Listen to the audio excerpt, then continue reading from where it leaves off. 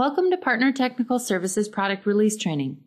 The Microsoft Dynamics AX 2012 Financial Management New Features Accounts Payable course will be presented by Support Escalation Engineer Natalia Fernandez de la Garma and Senior Support Engineer Jeremy Tandeschi.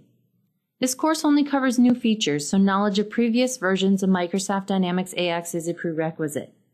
This course was developed based on beta versions of Microsoft Dynamics AX 2012, so there may be some slight differences in the release product.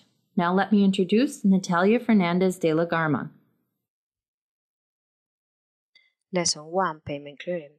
This lesson explains the setup needed to work with posting definitions applied to payments and the payment clearing process. The posting definition affects the behavior of the bridging account functionality. When a payment instrument is issued, it is posted to either cash ledger account or clearing account that tracks all payments that are issued but not cleared by the bank. There can be a time lapse between the time that the payment is issued and when the money is actually transferred out of the bank account.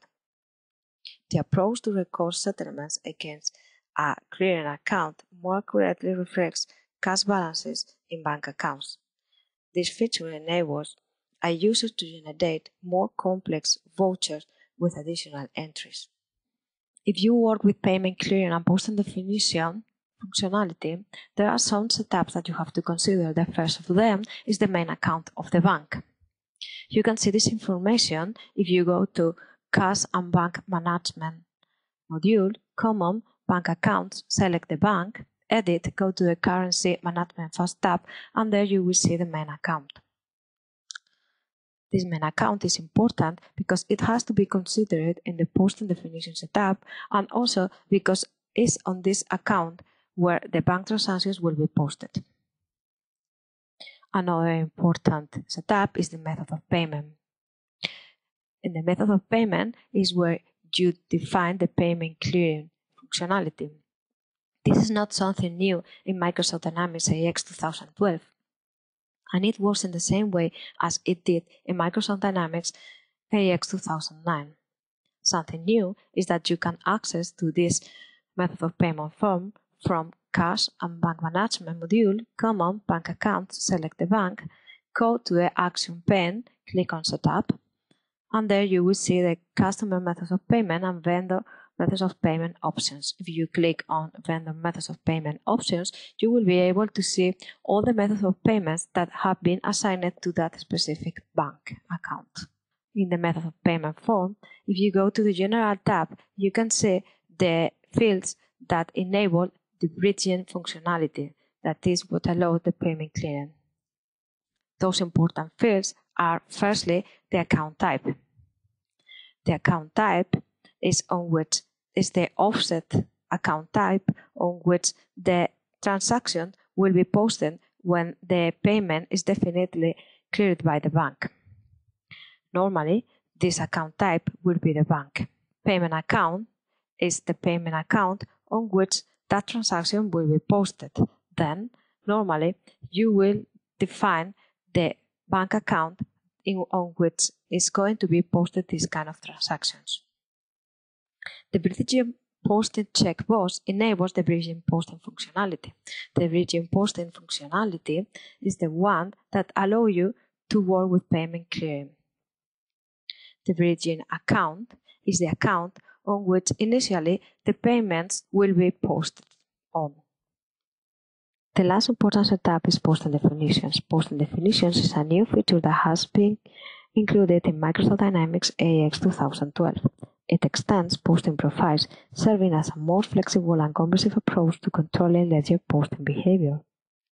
Posting profiles only supported one offset layer account, and posting definitions support more than one offset layer account for a given combination of attributes.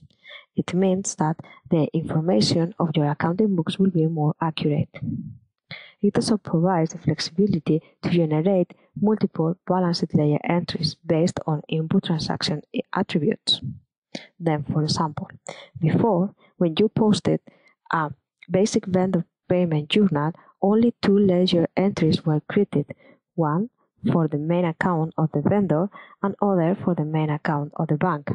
Now you can add multiple entries to those entries.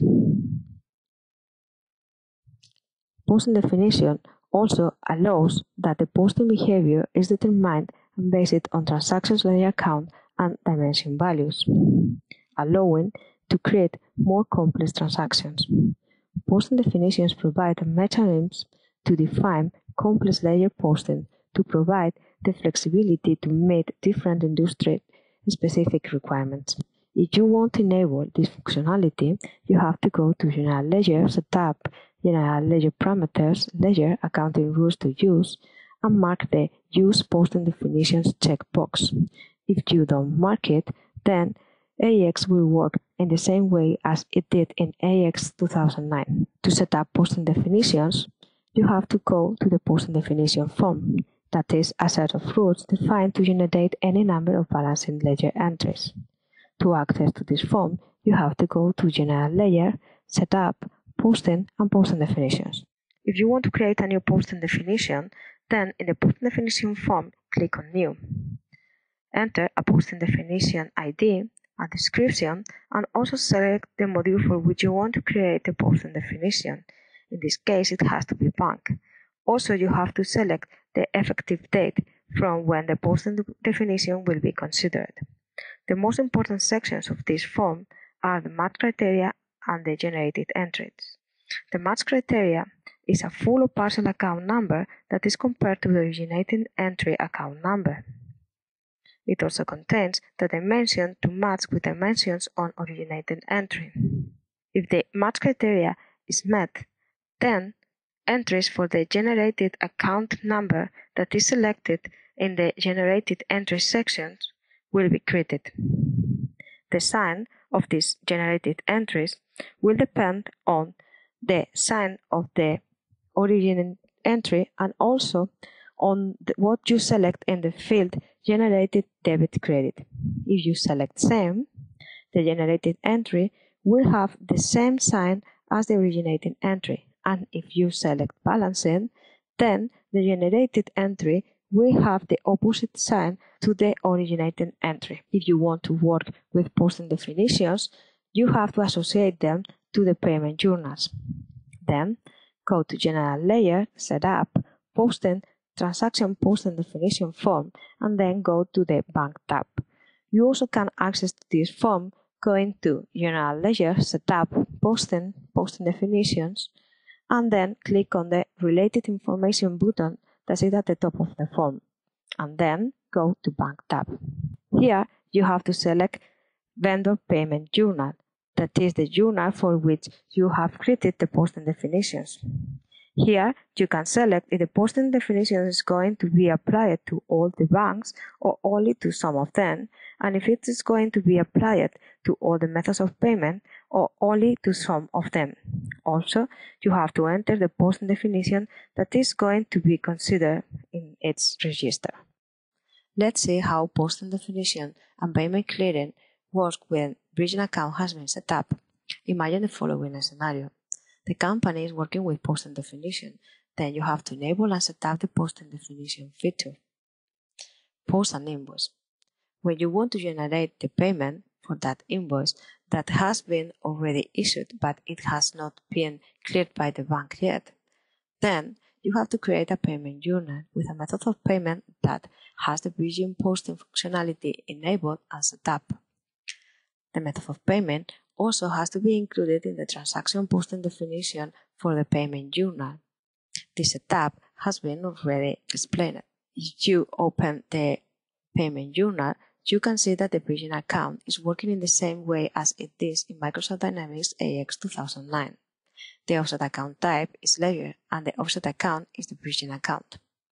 The difference is that the dimension of the bridging account is the one that has been set up in the posting definition form for the main account of the bank account. If you post the transaction, you can see that the first ledger entry is the one created for the vendor main account.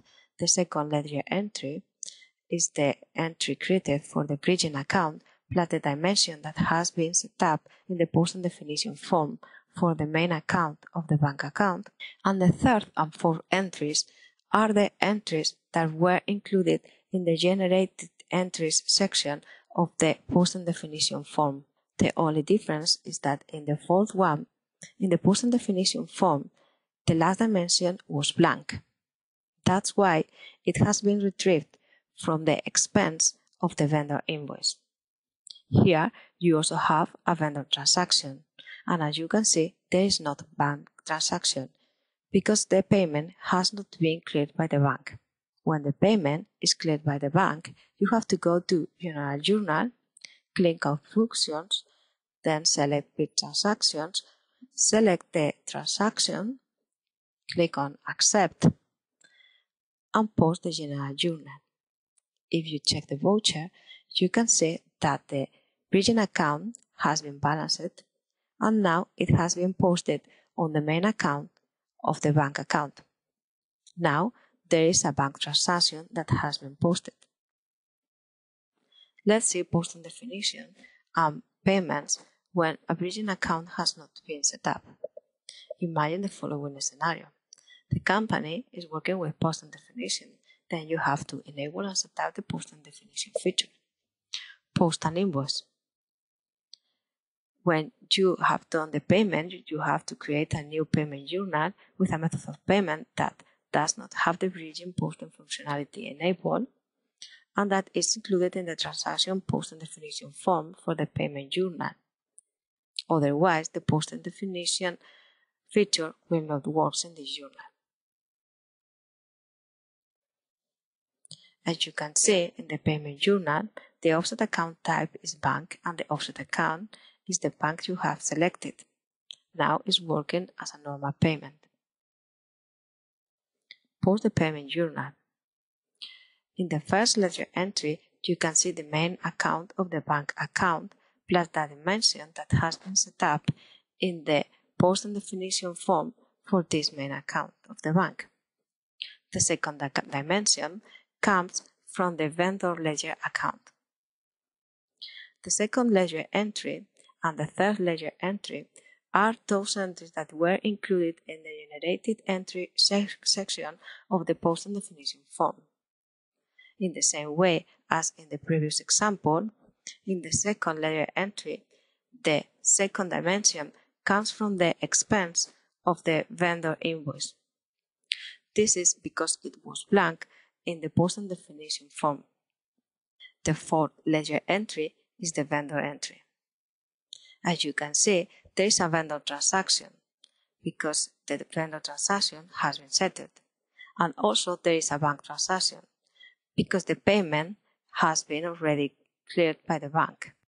In this recording, you have seen how the new feature Post Definition affects to the payments, and especially to the payment clearing, when a bridging account has been set up.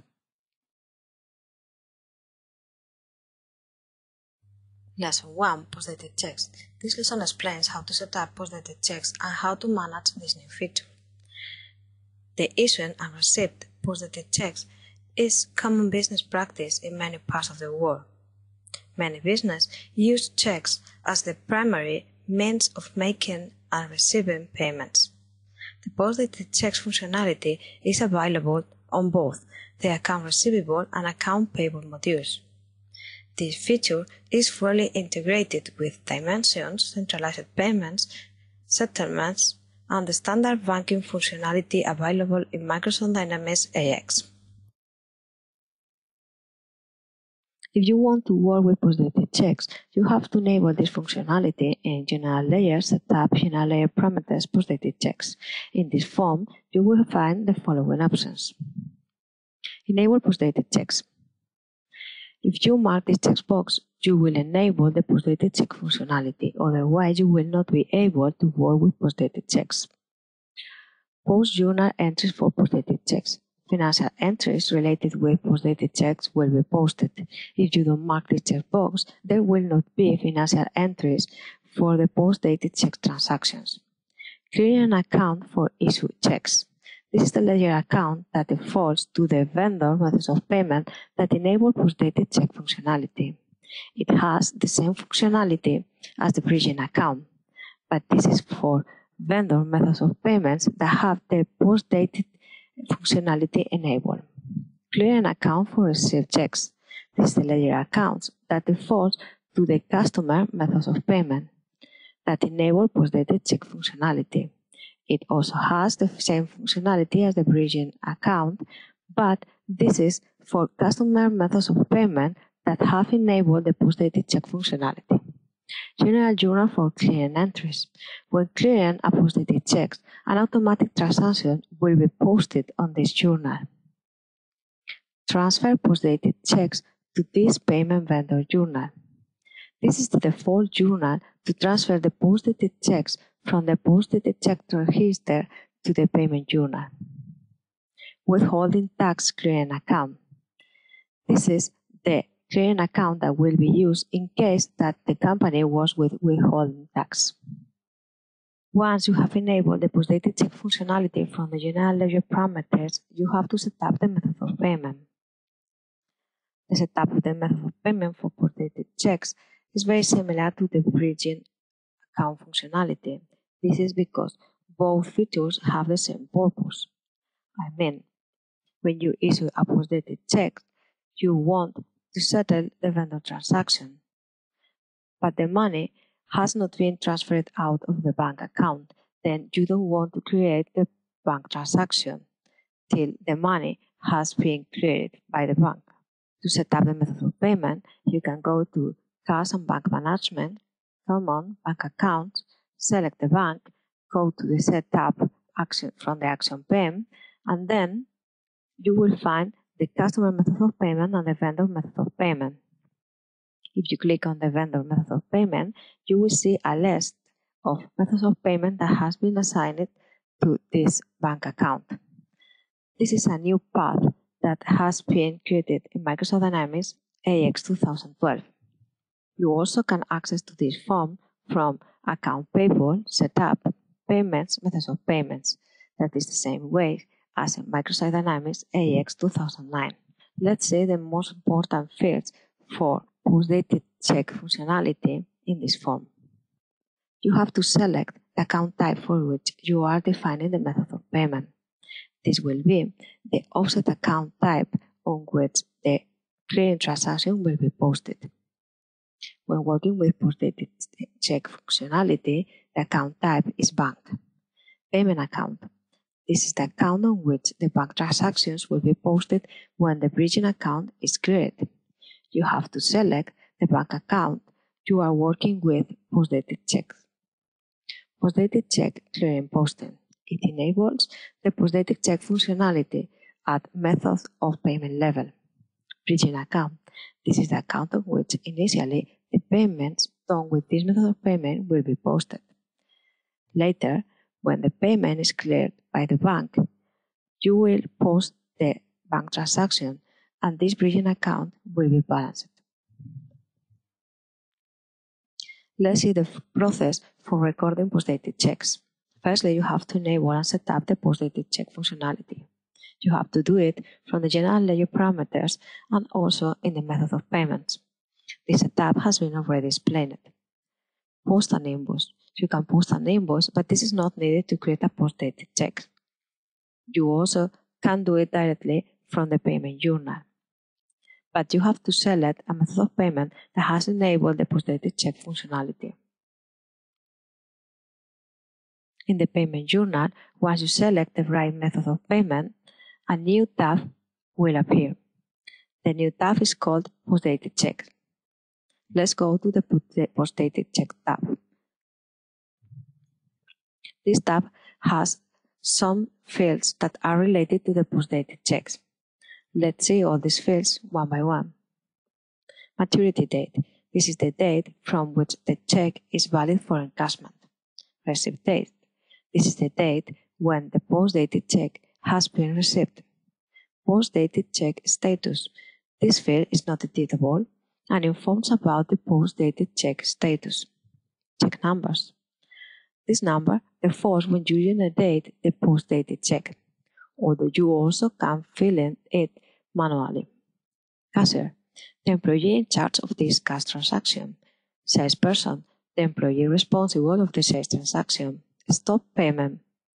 The payment can be on hold and voids the check for further use. Reason for stopping payment. You can add reasons why the payment has been stopped. Replacement check. You can only replace cancelled checks.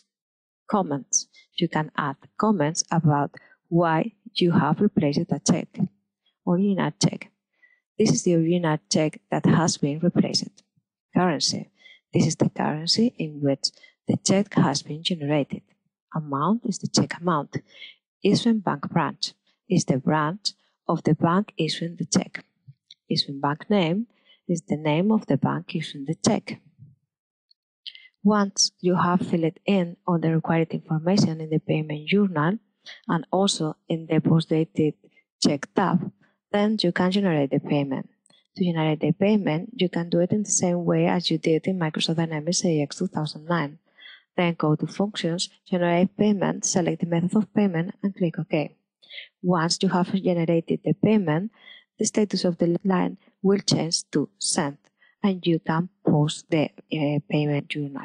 Once you have registered the post-dated check, you can manage it from Account Payable, Common Post-dated Checks, and Vendor Post-dated Checks. This is a new pane that has been created in Microsoft Dynamics AX 2012 to manage post-dated checks directly from here. In this pane, you have the following options. Checks to send to the bank.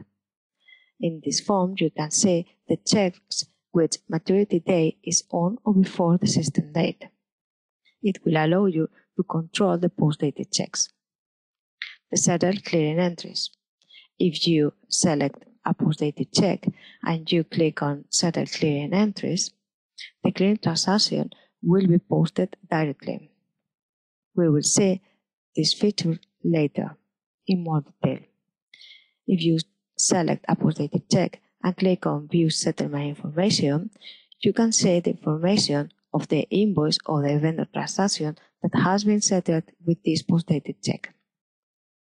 Cancel post-dated checks. If you select a post-dated check and click on Cancel post-dated checks, you can cancel them directly from here. We will see this functionality later in more detail. Lesson 7 describes the purchase order year-end process in Microsoft Dynamics AX 2012.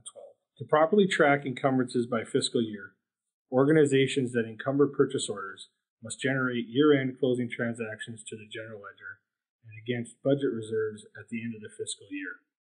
At the beginning of the new fiscal year, a new set of adjusting entries are made to correctly reflect the encumbrances in the new fiscal year. These sets of transactions ensure that the purchase orders are correctly represented on the year-end financial statements. Depending on specific accounting rules governing the organization and the individual management preferences of the organization, Microsoft Dynamics AX 2012 provides two different options to meet these needs. The choices for processing purchase orders at year-end are to process and do not carry forward budget, or process and carry forward budget. The results of each of these choices will be discussed a little later in this lesson.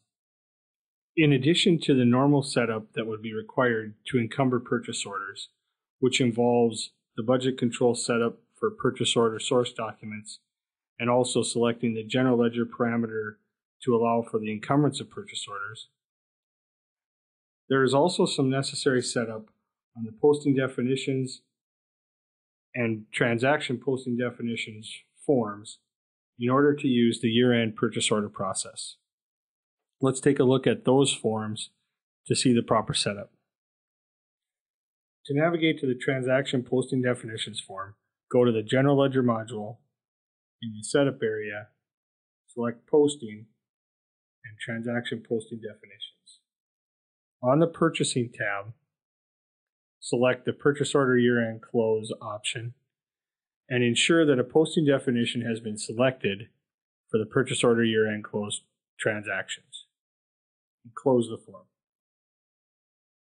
Open the Posting Definitions form. Select the posting definition that was specified for year-end close on the Transaction Posting Definitions form, and review the match criteria and the generated entries that will be created during the purchase order year-end close process to ensure they are correct. If they are correct, close the form. To perform the purchase order year-end process, go to the periodic area in General Ledger, select Fiscal Year Close, and select Purchase Order Year-End Process. Before performing the purchase order year-end process, users will want to cancel or close out any remaining purchase orders or purchase order lines that will not be carried forward to the new year. On the form, select the year-end option to use, either process and carry forward or process and do not carry forward the budget. If the process and carry forward budget option is selected, the budget transaction code fields will become available for use. In the original budget transaction code field, select a budget transaction code that will be used for budget adjustment transactions made in the closing fiscal year. In the carry forward budget transaction code field, select a budget transaction code for budget adjustment transactions made in the new fiscal year. If only one valid budget transaction code exists for the transaction types, the code will default. If the process and do not carry forward option is selected, these fields are not editable. Additional fields that are available on the purchase order year-end processing form are the calendar, which will default to the legal entity's fiscal calendar, the fiscal year, where you can select the fiscal year to be closed, the accounting date associated with the closing transactions, the period type associated with the closing transactions, and you can select either an operating or a closing period. If you select a closing period, you can select the closing fiscal period from the drop-down. Also, the accounting date associated with the opening transactions and the period associated with the opening transactions. Select the Retrieve Purchase Orders button to create a query to either select all purchase orders or a subset of the open purchase orders. Use the criteria field to limit the process to a manageable set of purchase orders. Then click OK to run the process and populate the form with open purchase orders. Mark the Include box to include the purchase order in the year-end purchase order process. Use the Include All button to check all purchase orders, or use the Exclude All button to exclude all purchase orders. Use the View Purchase Order command to view a selected purchase order. You may also select a specific purchase order and click View Subledger Journal to view the Subledger Journal entry form. Finally, mark the purchase orders you want to include in the purchase order year-end process and click Process to run the purchase order year-end close. Click OK when asked to confirm. When the process is complete, you will get a message saying the year-end process has finished. The results of the process can be viewed in the info log. Purchase orders that resulted in errors must be processed again. Click OK and you'll get a confirmation again in the info log of the purchase orders that were processed successfully. Now that you've seen a brief demonstration on the purchase order year-end process, let's discuss what happens for each budget option. When selecting the process and do not carry forward budget option, in the closing fiscal year, remaining encumbrances in the general ledger and outstanding budget reservations for encumbrances are reversed. Year-end closing transactions are generated in the general ledger utilizing the purchase order year-end transaction posting definition. In the opening or new fiscal year, closing transactions are reversed. Encumbrances are reestablished in the general ledger utilizing the purchase order transaction posting definition, and budget reservations for encumbrances are created for the purchase orders that are being processed against the new year's budget.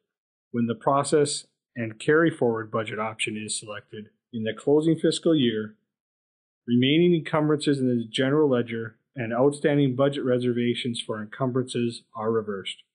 Year-end closing transactions are generated in the general ledger utilizing the purchase order year-end transaction posting definition. And budget adjustments are created to reduce the budget in the fiscal year that is being closed. In the opening or new fiscal year, closing transactions are reversed. Encumbrances are reestablished in the general ledger, again, utilizing the purchase order transaction posting definition. Budget reservations for encumbrances are created for the purchase orders that are being processed and classified as carry forward encumbrances. And budget adjustments are created in the new fiscal year to reestablish the budget register entries that were carried forward from the previous fiscal year and classified as carry forward budget. That concludes the presentation of this module for new features in financials management for Microsoft Dynamics AX 2012. Hello, this is Jeremy Tandesky, a Senior Support Engineer with Microsoft Dynamics AX Support.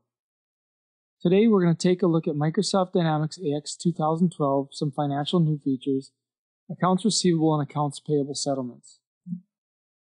In this module, we're going to learn some of the new functionality surrounding accounts receivable and accounts payable settlements and cash discounts. The first lesson, new parameters and fields. In this lesson, we're going to explain the new parameters that were introduced with accounts receivable and accounts payable settlements and cash discounts.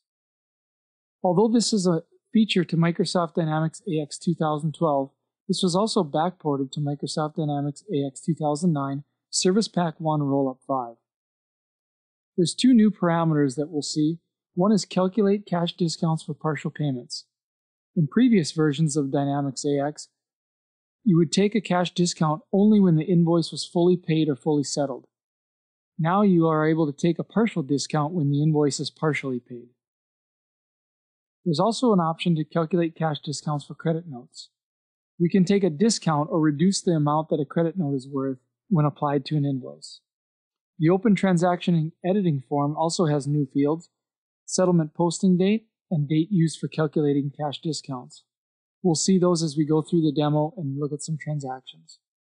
If we look in Microsoft Dynamics AX 2012, in Accounts Payable, Setup, Accounts Payable Parameters. Here on the Settlement tab, you'll see the two new parameters, calculate cash discounts for partial payments and calculate cash discounts for credit notes. Likewise, on the Accounts Receivable side, if we go to Accounts Receivable, Setup, Accounts Receivable Parameters, and choose the Settlement option. Here we will see our two new parameters, calculate cash discounts for partial payments and calculate cash discounts for credit notes. Lesson 2 is partial discount calculation. In Lesson 2, we'll learn how discounts are calculated when doing partial settlements. Consider this example. We offer a 1% discount. We have an invoice for $1,000. When this invoice is fully settled, there will be $10 total discount, assuming that it is settled within the cash discount period. If we want to pay half of the invoice, so we're going to pay $500, we'll take the amount of the payment divided by the amount of the invoice that we're going to be paying times the discount amount. For example, if a customer remits a $500 payment, we divide that by 99 or 0.99% to get $505.05. That calculation alone will give us the total payment, our $500 and a $5.05 discount. To find the discount amount, we take that times 1%, which is our discount amount, and we get $5.05.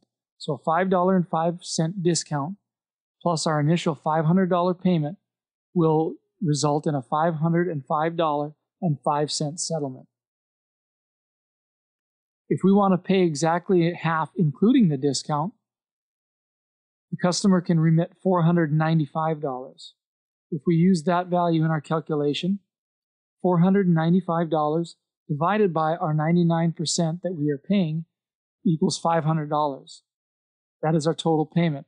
If we multiply that times our 1% discount, we see a $5 discount. So that would result in a $495 settlement a $5 discount and a total settlement of $500. Lesson 3 is settlement and discount examples. In this lesson, we're going to go through some examples of settlements and discount calculations. We'll take a look at partial settlements, we'll show a discount on credit note, and we'll also show tiered discounts. For this example, I'm going to create a new customer. This customer will then not have any history. So we'll create customer 902-307. Add that customer to customer group 10.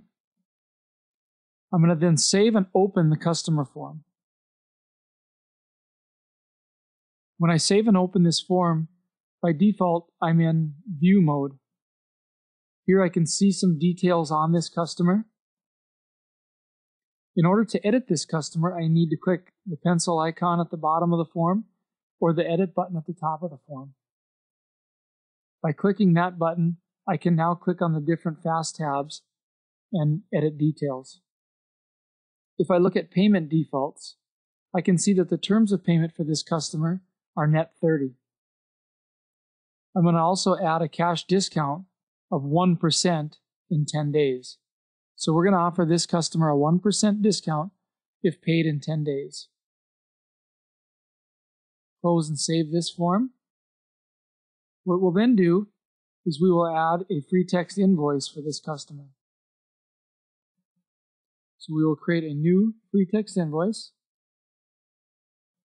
for customer 902-307. And to keep our date simple, we'll choose the first of the month.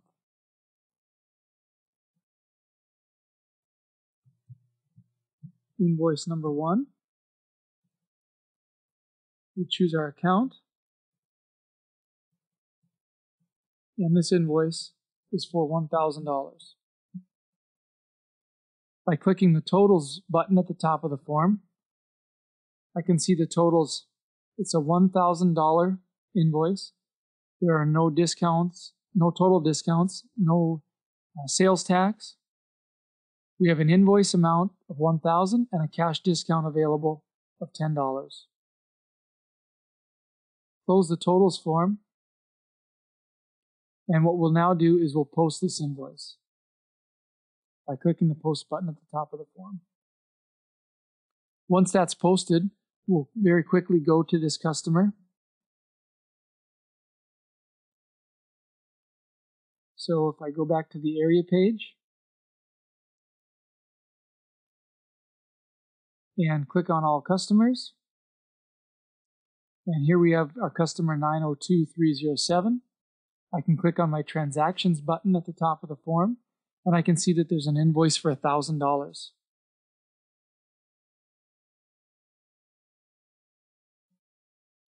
To pay this invoice, there's a few ways that I can do this. Back to my area page, if I go in the journal section to payments, payment journal.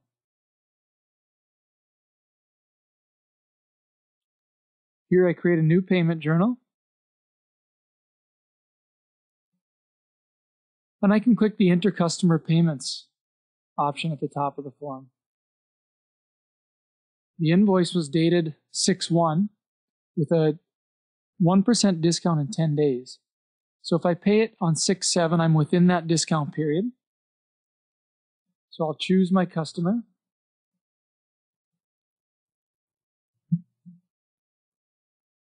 When I choose my customer, I'll see my transactions appear at the bottom of the form.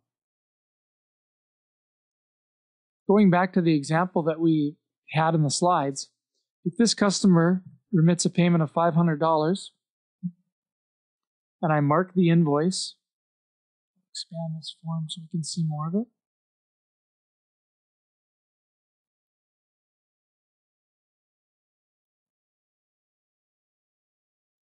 By default, you'll see the amount to pay will show the total. So it was a $1,000 invoice with a 1% cash discount, or $10, so the amount to pay by default shows $990.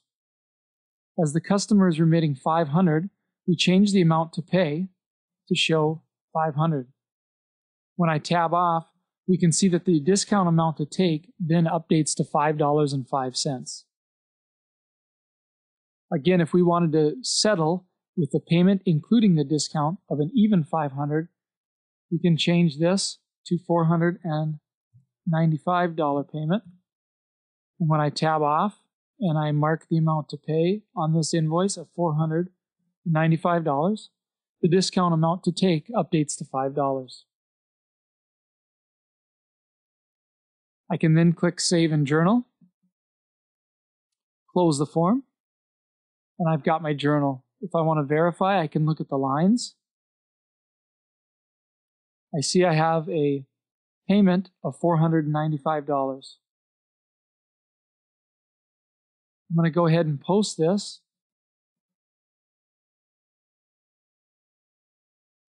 And once posted, we'll take a look at this customer's transactions.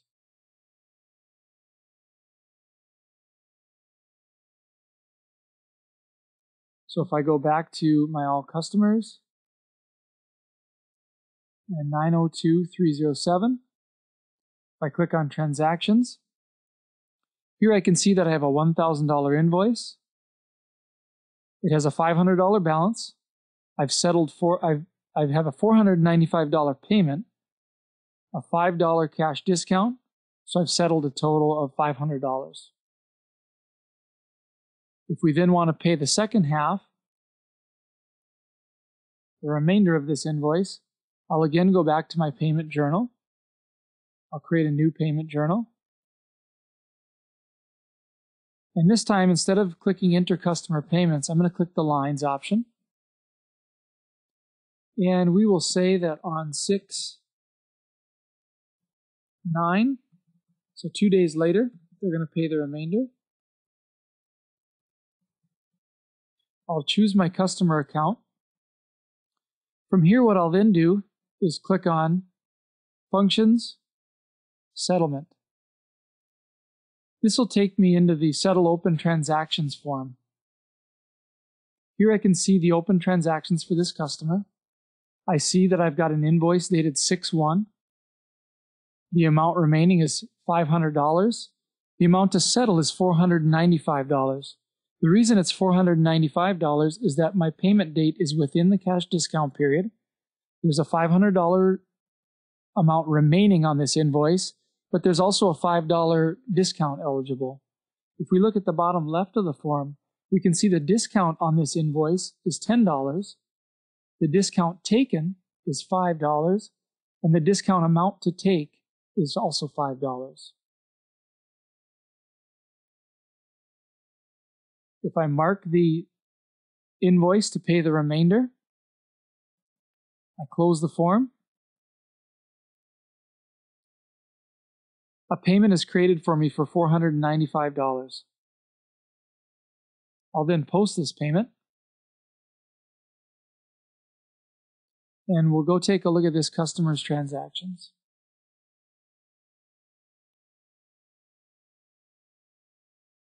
If we click the Transactions button, here we see we have our $1,000 invoice.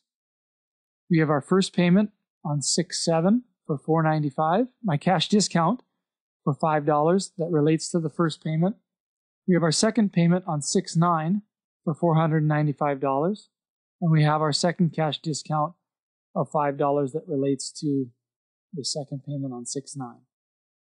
Another example that I'd like to show, we'll create a new customer.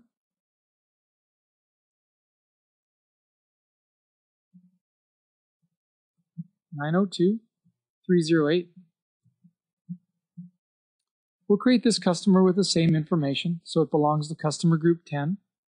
We'll quickly save and open this customer form. We'll edit this form, edit the customer record, and we'll give this customer a cash discount of 1% in 10 days. We'll go back to our area page, and we'll go to Free Text Invoices. We'll create a new free text invoice for $902,308 using the same date of 6/1. And this invoice will be again for $1,000.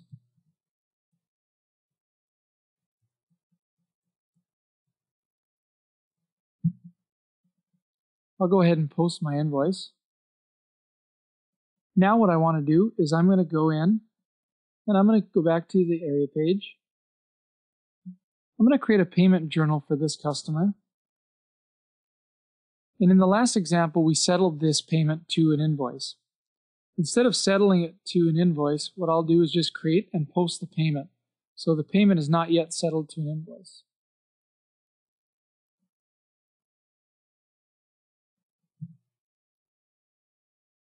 By default, my date is today's date, or 6/7. Choose the customer, 902308. We'll do a payment of $495 because we know that we're going to take a $5 discount to settle a total of $500. But instead of settling it, I'm just going to post this payment.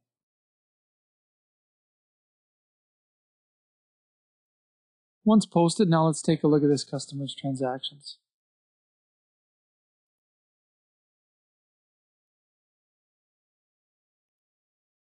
In looking at this customer's transactions, here we can see we have an invoice for $1,000 with a balance of $1,000, a payment of $495, and a balance of $495, so nothing has been settled. I'll close this form, and on this customer, I'm going to go to the Collect tab, Settle Open Transactions.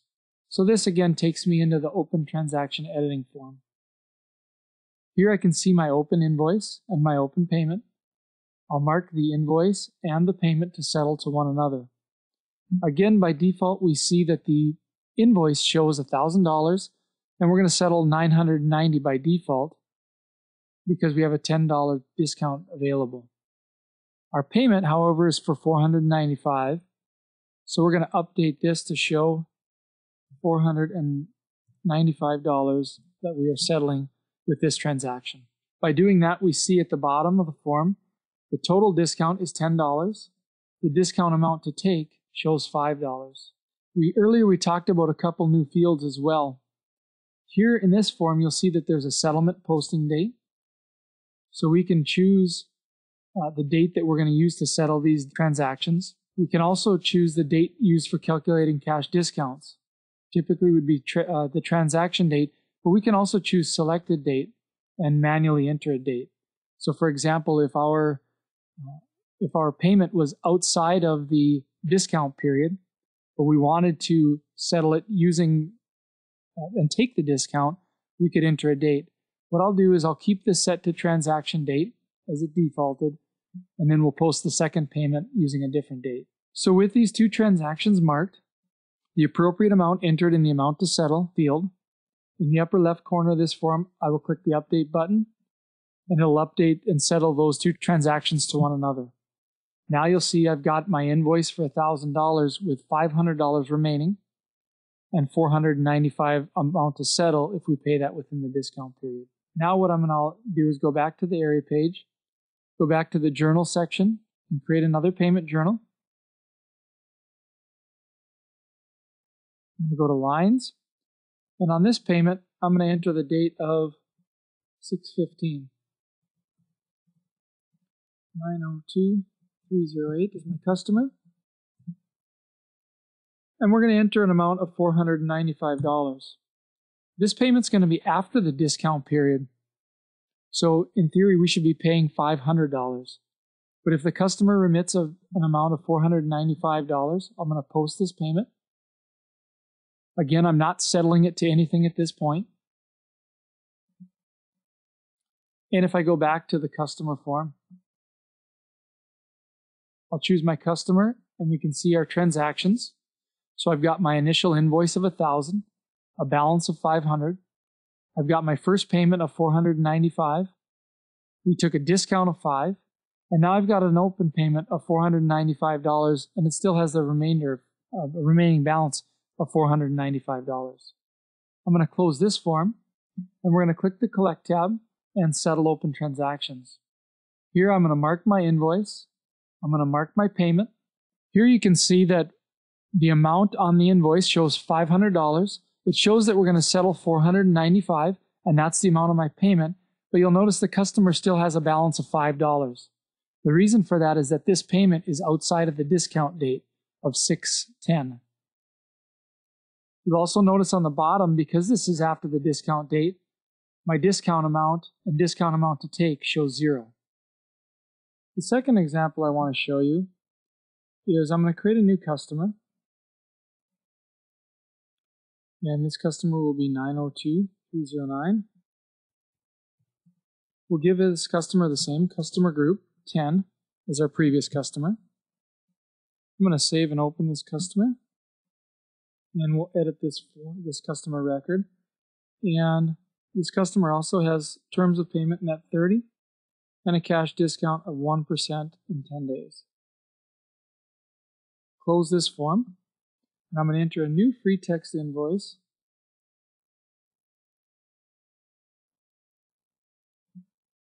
This is for customer 902-309. And we'll use the 1st of the month.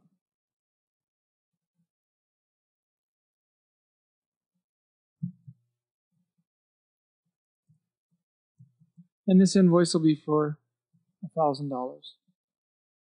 Let's go ahead and post that invoice.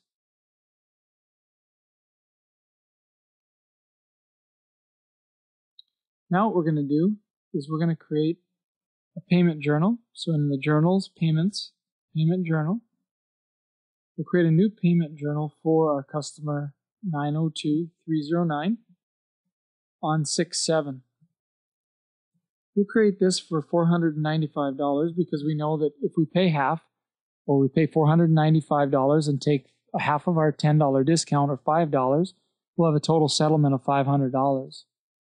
In our last example, we marked this payment to the invoice, settled them, and updated and posted the transactions.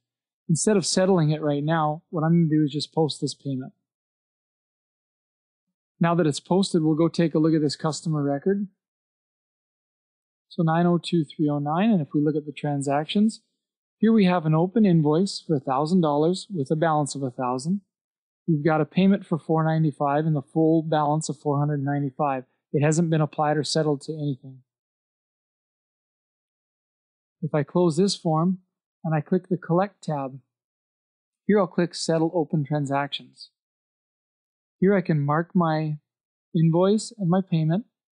You'll notice the invoice shows $1,000, and by default the amount to settle will show us $990.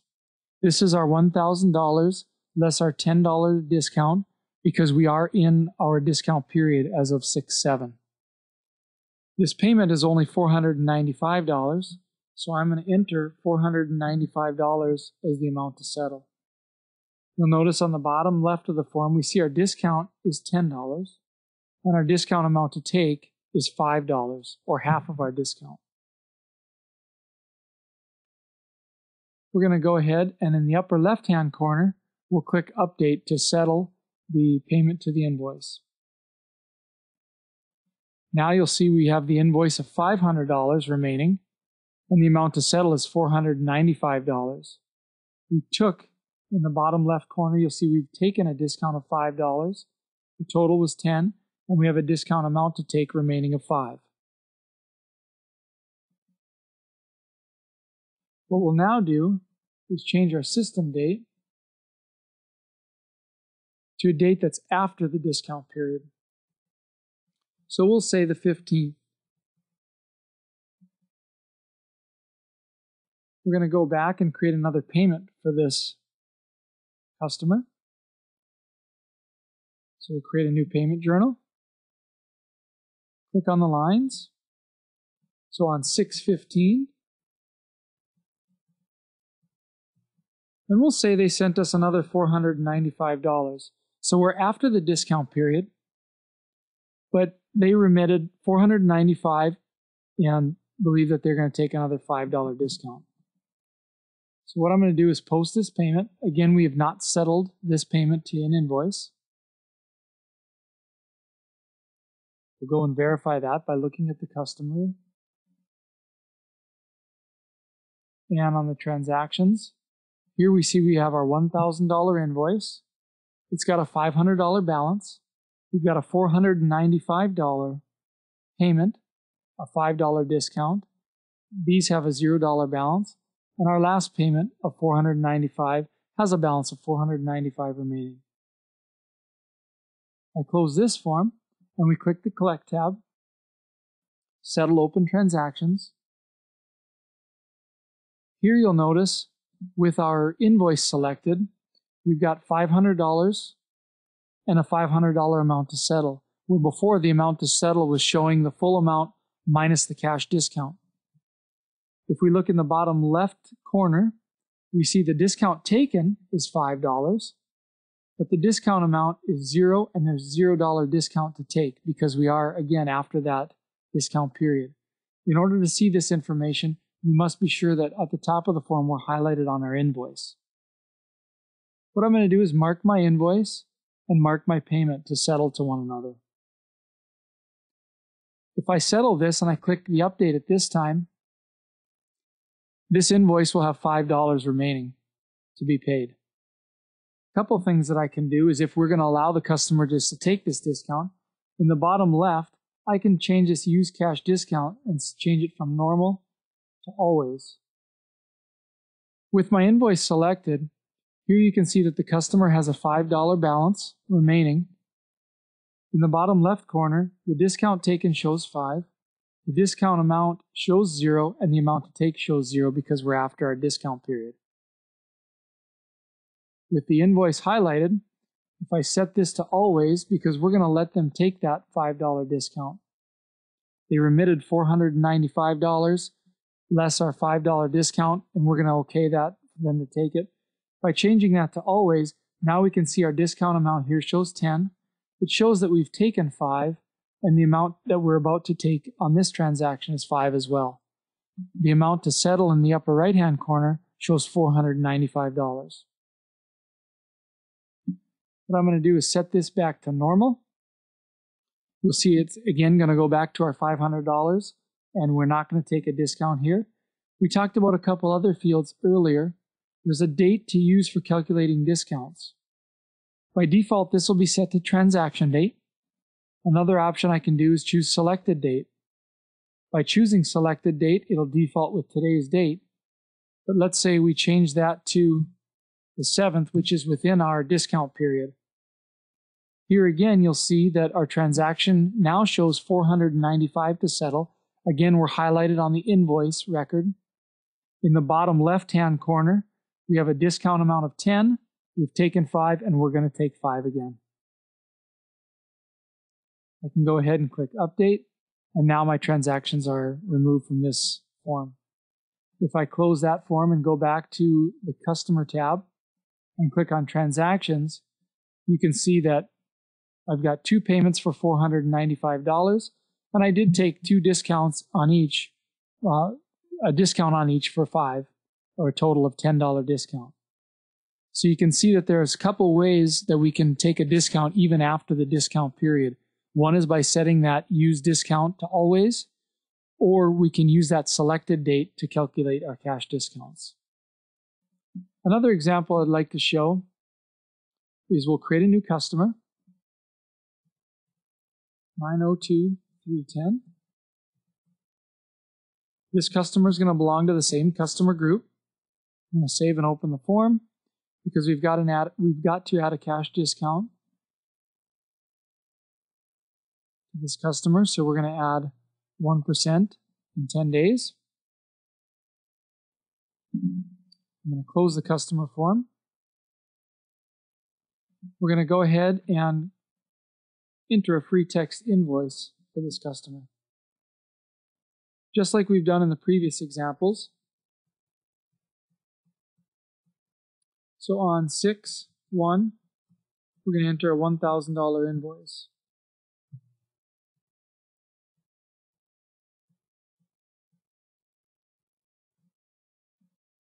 I'm going to go ahead and post.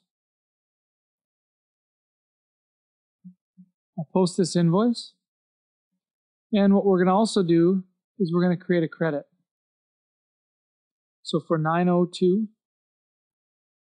310, and we'll use 61.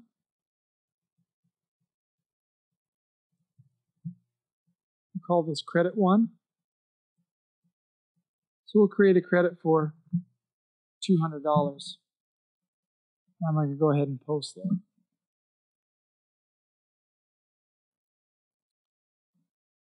Close these forms. What I also need to do is under accounts receivable, set up accounts receivable parameters. Under my settlement tab, we're going to verify which it wasn't marked. We're going to mark calculate cash discounts for credit notes. If I then go back to this customer, I'll click on transactions. I can see I've got a $1,000 invoice and a $200 credit. If I go into the collect tab and we're going to settle our credit to our invoice, I'll mark my invoice, mark my credit note. All right, starting that last example over again. Another example that I'd like to go through is calculating cash discounts on credit notes. If we go back to our area page to set up accounts receivable parameters, in the settlement option, we talked about calculating cash discounts for credit notes. We're going to mark that option, and we're going to also go to set our system date back to today's date. I'm going to create a new customer. So this is customer 902311. This customer belongs to customer group 10, and we're going to save and open the customer form. And click edit mode so we can add a cash discount of 1% in 10 days. We'll close the form. And then I will then go and enter a free text invoice for 902311, and we'll use 61. We'll enter an invoice for $1,000, and we'll go ahead and post this invoice. What I'm going to also do is enter a credit of $200. So for customer 902311, and we'll do that as well on 61.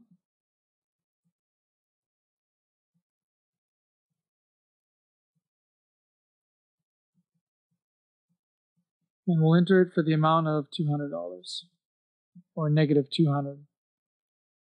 Go ahead and post this. If I go back to my customer form and we look at customer 902311 and click on transactions, here we can see they're not settled against one another. We have an amount or an invoice for 1,000 and a credit for 200. I can now click on the collect tab and back where we were before, the settle open transactions. Here I can mark my invoice, mark my credit. Here we'll see that the amount to settle for the credit is $198. This is a $200 credit note. We have 1% discount, so we're taking a $2 discount on this credit note. We're going to then settle 198 of that to our invoice, and you'll see with the invoice highlighted, we've got a total discount amount of 10. We haven't taken anything yet, but by settling 198, we're going to take a $2 discount on the invoice as well.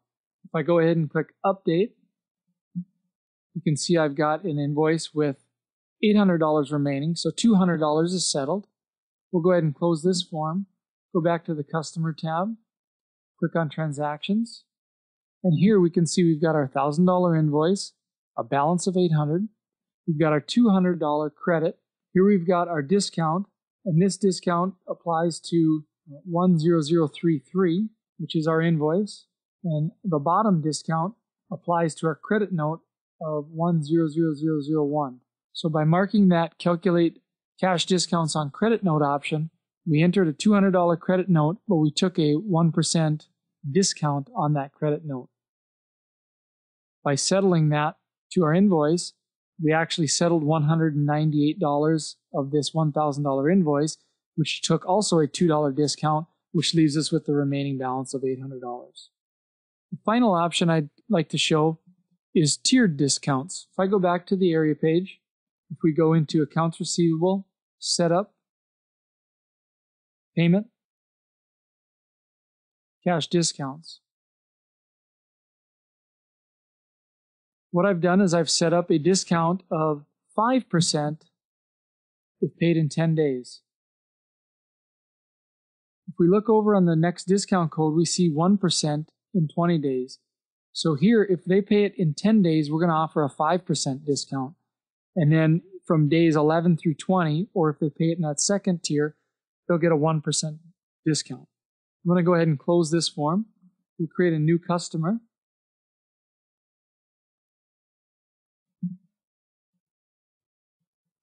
$902,312.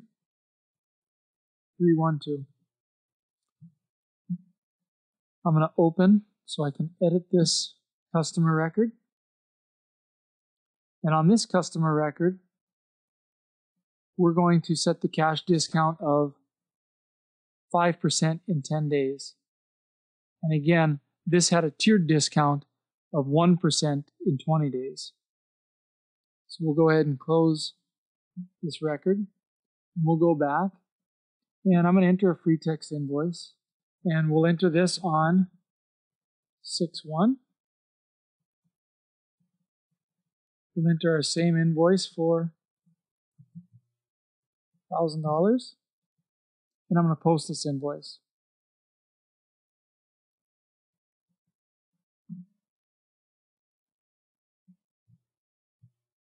I'm going to go back and create a payment journal. The payment journal will be for our same customer. Click on lines, and we'll enter the first payment on 6/7. So we are within the first discount period, which is a 5% discount, which is a total of $50. I'm going to enter my customer, and I'm going to click on Functions, Settlement. I'm going to create a payment that's going to be settled to this invoice. And notice if I leave this and don't change anything, I'll be creating a $950 payment. In the bottom left, we can see that the discount amount to take is $50, and the discount amount I would be taking here is $50. Instead, we're going to pay half, so we're going to take a $25 discount, which is going to result in an amount to settle of $475.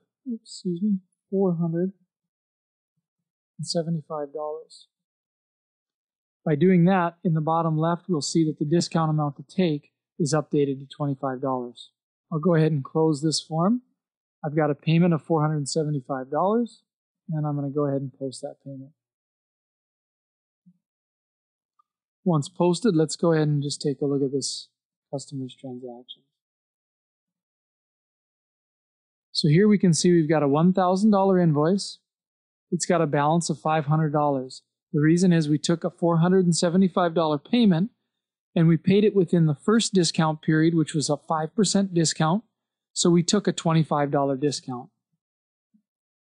That first discount period was 10 days.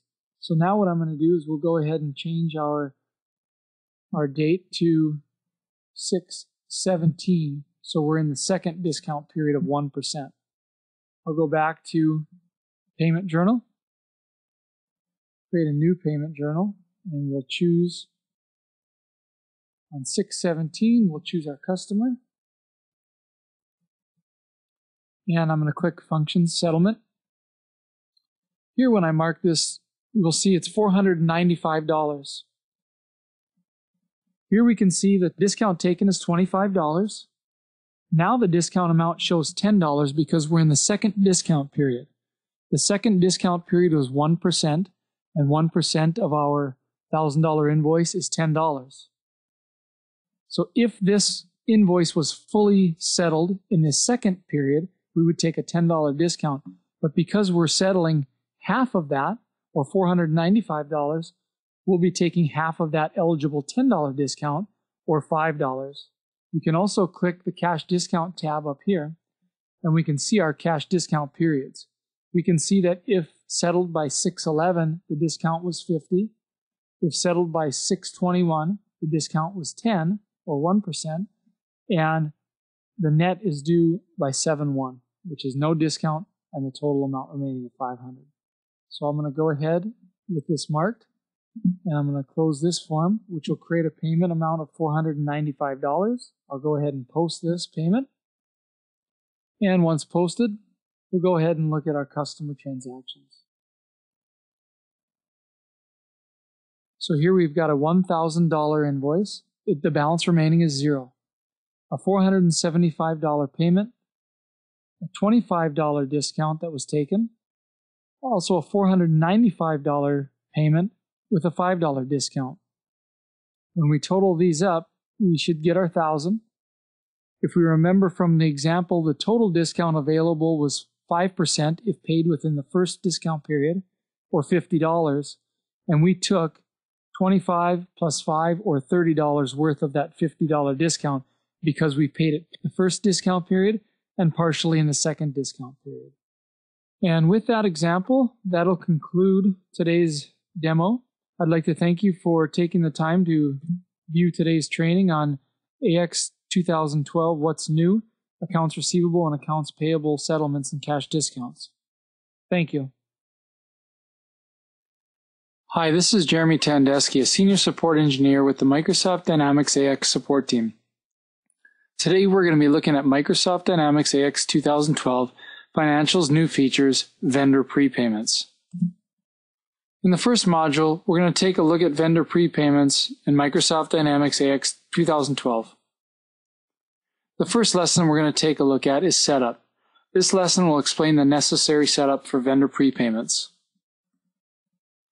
There are two main setups we want to take a look at. One is the posting profile for prepayments, and number two is the posting accounts. If we take a look in Microsoft Dynamics AX 2012, the first place to take a look at is the posting profile. So if we go to Accounts Payable, Setup, Vendor Posting Profiles. Here we can set up a posting profile of prepayment where we can specify our accounts that will be used. Once those are set up, if we look in the Accounts Payable parameters, on the Ledger and Sales Tax tab, here we have a posting profile to be used with prepayment transactions. Here's where we'll enter that prepayment posting profile that we just created. Another location for accounts is under Inventory and Warehouse Management. In the Inventory and Warehouse Management module, if we go to Setup,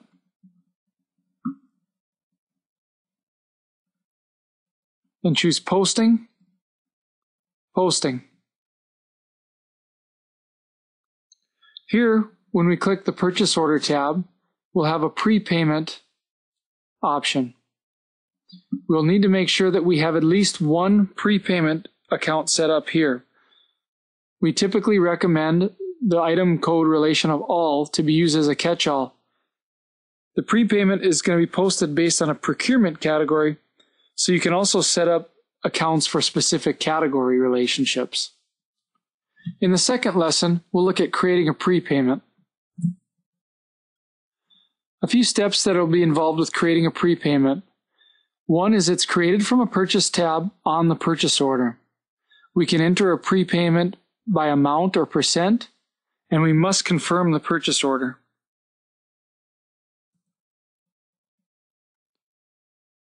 If we go to the Procurement and Sourcing module, here's where we'll see our purchase orders.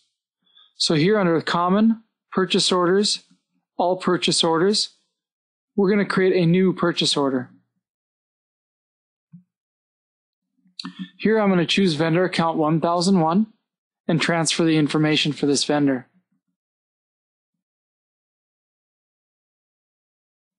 What I'm going to do on this purchase order is I'm going to enter an item. And we're purchasing item number 1000, an LCD television. We're going to purchase 20 of them, and they each cost $1,500. The total on the invoice is $30,000. Before this vendor will ship the goods, they're requiring that we pay a prepayment. So until they receive that prepayment, they won't release the goods. On the purchase order, if we click the Purchase tab, here we see our prepayment section. By clicking the prepayment option,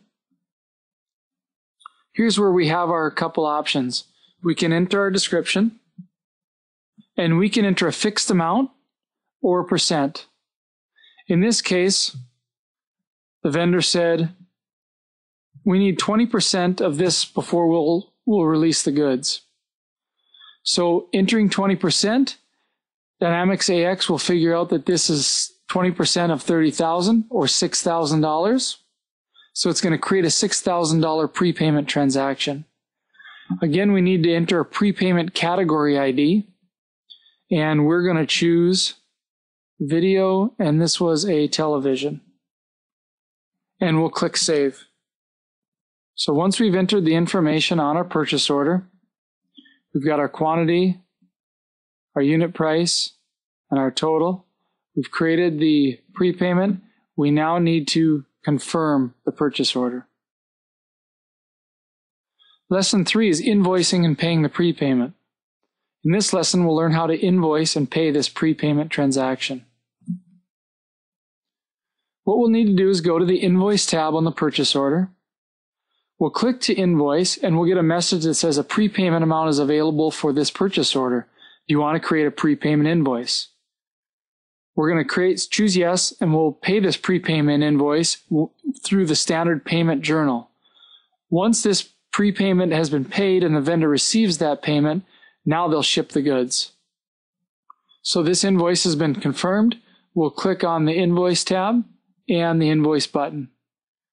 We'll get the message that says a prepayment amount is available for this purchase order. Would you like to create a prepayment invoice? We'll choose yes.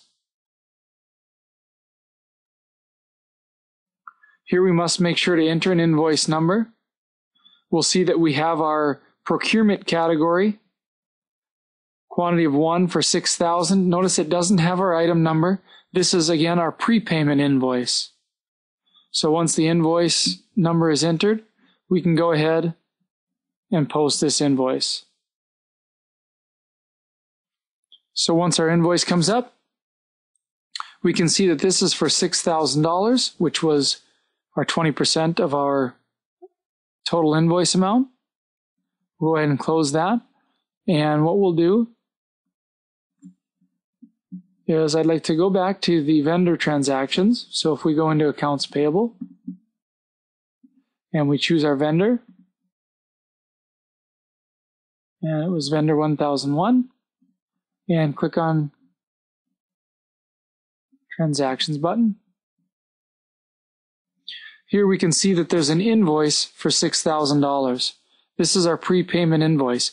And again, we pay this through the normal payment journal process. So if we go to accounts payable, and in the journal section, payments, payment journal. Here we're going to create a new payment journal. And on the lines, here I'll choose my account 1001. And we'll go to functions, settlement. And I'll be seeing this vendor's open transactions. So here we can see our invoice number 1 for $6,000. We're going to mark that to settle.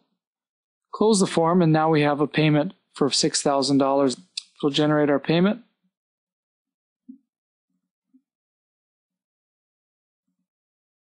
So here we've got our check for $6,000 that we send to the vendor, and we can go ahead and post our payment journal.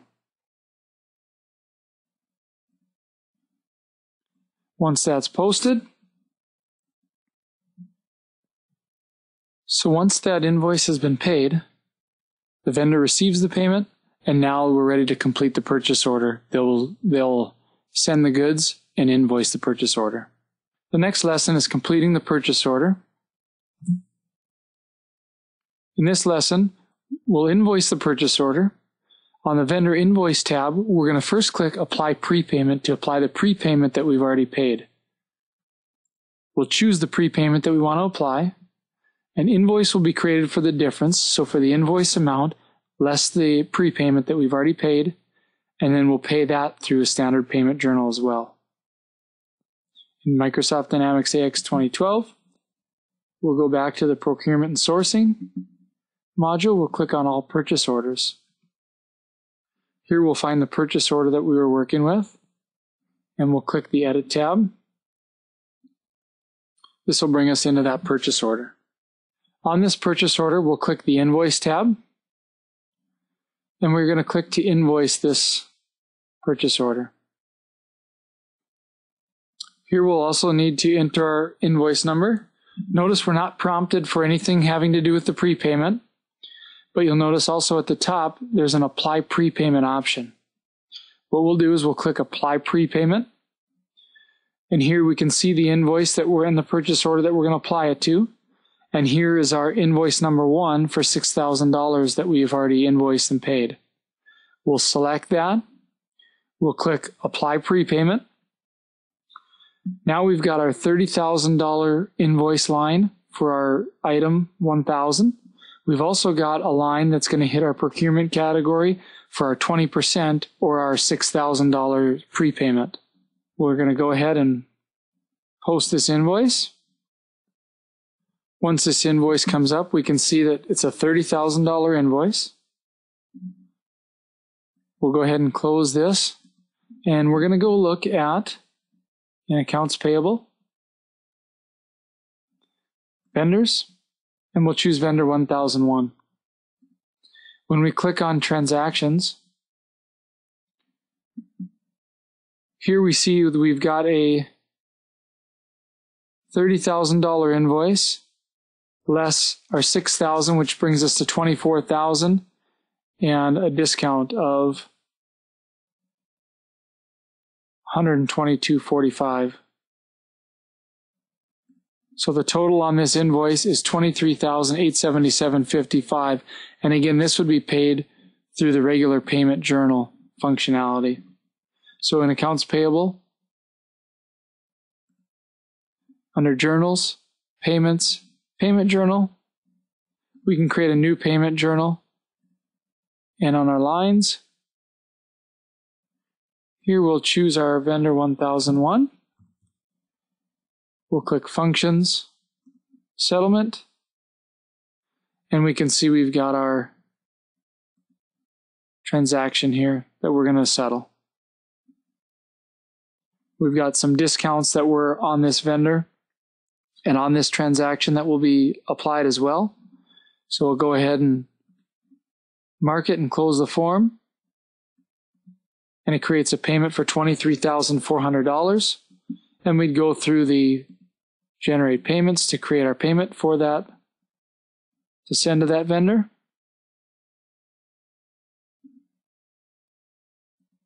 And once the payment has been generated, we can go ahead and post this journal.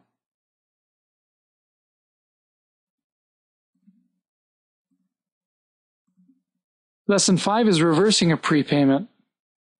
To reverse a payment, we'll go to the Vendor's Invoice tab. There's a prepayment section where we can apply and reverse. In Accounts Payable, if we go to the vendor, we'll choose Vendor 1001. We can click on the Invoice tab here, and notice to the right of the form, we see Apply and Reverse in our prepayment section. If we also double click or choose this vendor, it'll open up this vendor in its own form. And again, on the Invoice tab, there's a prepayment section where we can click Apply or Reverse. Here we can see that we have existing prepayments. This was an invoice for $12,000, the prepayment of $3,600 that was applied. We can select it, and by clicking the Reverse Prepayment application, it'll reverse this prepayment off of this invoice. That'll conclude this training on vendor prepayments. In this recording, you will see a new feature that has been included in Microsoft Dynamics AX 2012. It is Account Payable Workflow.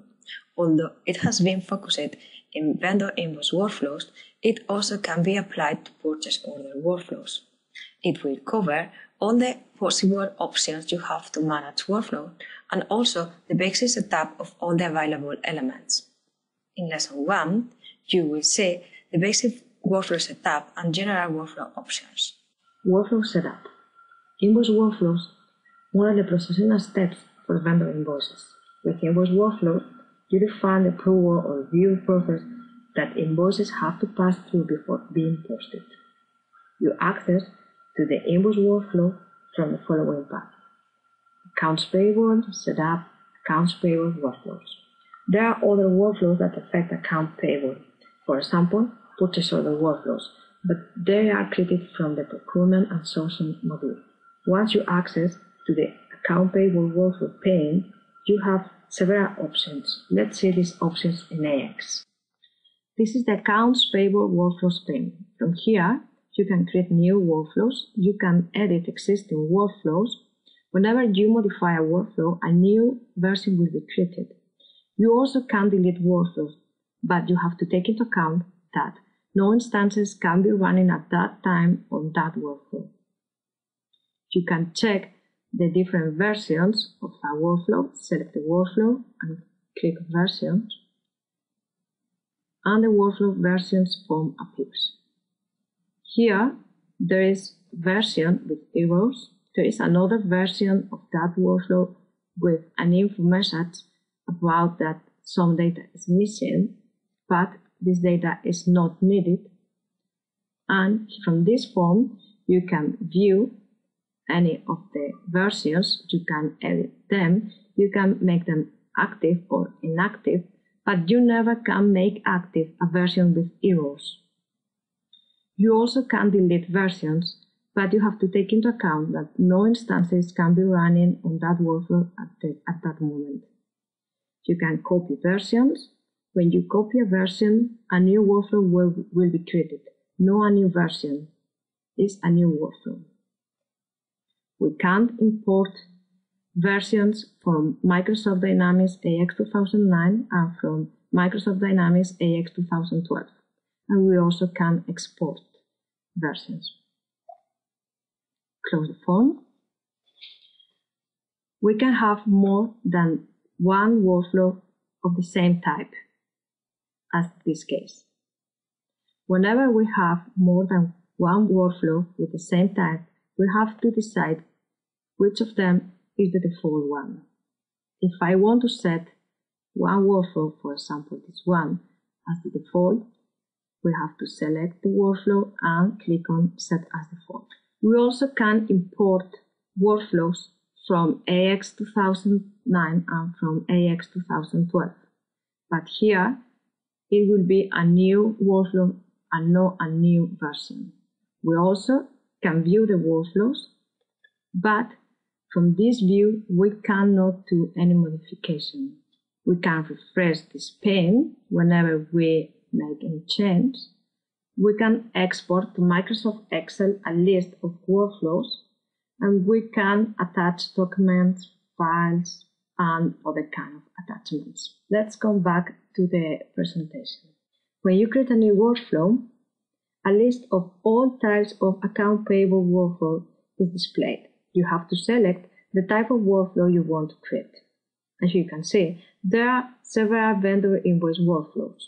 You have the vendor invoice approval journal workflow, the vendor invoice journal workflow, the vendor invoice register journal workflow, the vendor invoice workflow, and the vendor invoice line workflow.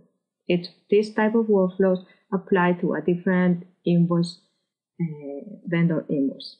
In this presentation, you will see only vendor invoice workflow and vendor invoice line workflow because they are the more complex and because they contain all the available elements.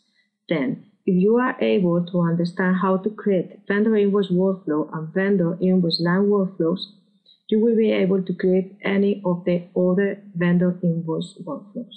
When creating a new workflow, the workflow form is displayed.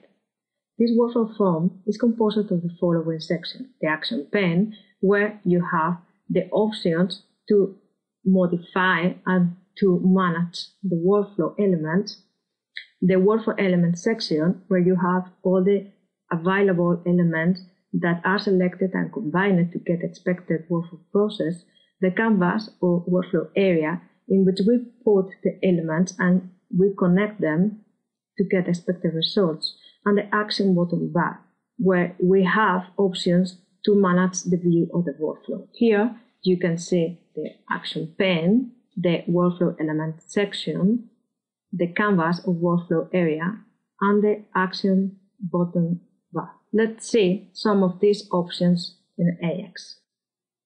Let's see the workflow form options. Select a workflow and click on Edit. If there is an active version, this is the one that will be shown. If there is only one version, this is the one that will be shown. From this form, we can edit the workflow. Let's see the action pane options. Some elements are composed of other elements. For example, Proof Vendor Invoice element is composed of at least one step. If we want to access to the steps, we have to select the element and then click on Level None. Now we can see the step. If you want to come back to the main workflow view, you can click on the workflow link or you can click on Level Up. From the action pane, you also can perform actions such as undo, redo, copy, paste, cut, and delete. You also can perform those actions from the keyboard. Toolbox. The toolbox is the workflow elements section. If you want to hide the workflow elements section, you can click on Toolbox. And if you want to display it, you can click again on the Toolbox. Properties. All elements have their own properties, and you have to fill in all the mandatory information of the properties. Click on the Approved Vendor Invoice element and click on Properties. As you can see, the property form has some property groups.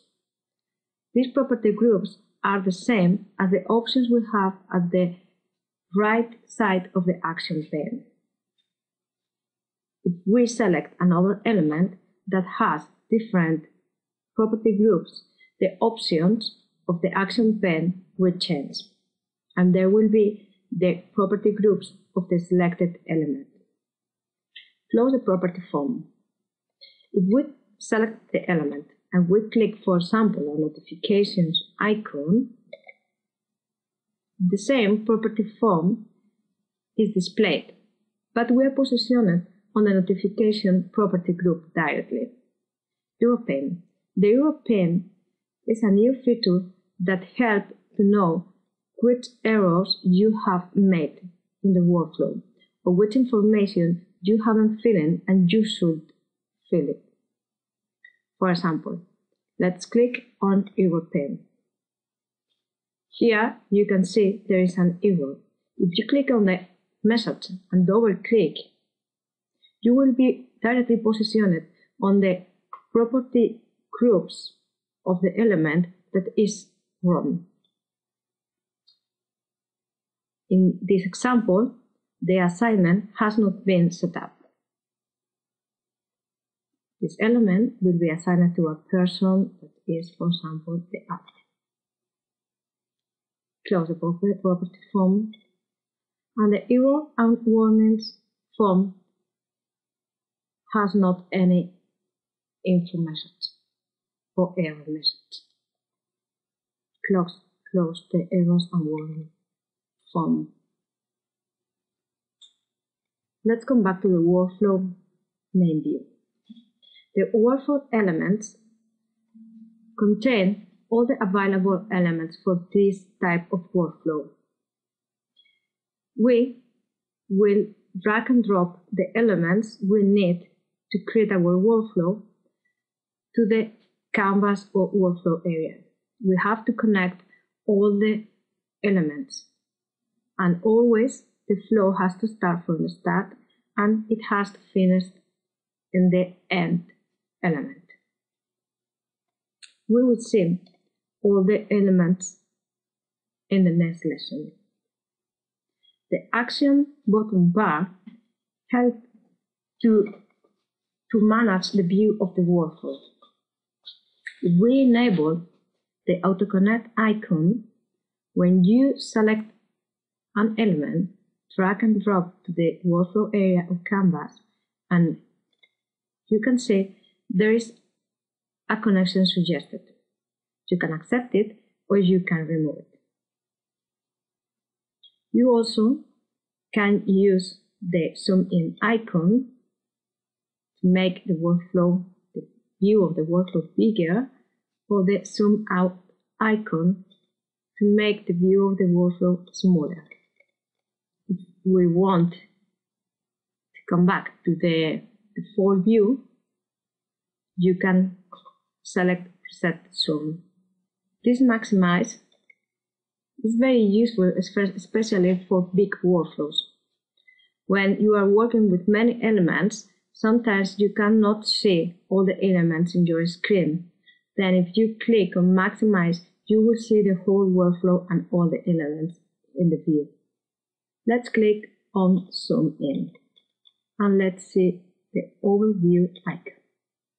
As you can see, the Overview icon shows an overview of the whole workflow, and also it shows you which part of the workflow is displayed in your screen. Then in this way you have an idea about which is the view you have, considering the whole picture. Let's reset the zoom, close the overview. I'm going to delete this element I created and connect my approved element again to the end element. If I consider my workflow now is right, I can save and close it. I can add notes. Okay, so I can say if I want to activate the new version. I say yes. Okay, now we can go to the versions and we can see that my version is the active one and it has the comment I want. Okay, this is the end of this lesson where we have seen all the options of the workflow form. You also have seen how to manage workflows in general. In the next lesson, you will see all the elements one by one.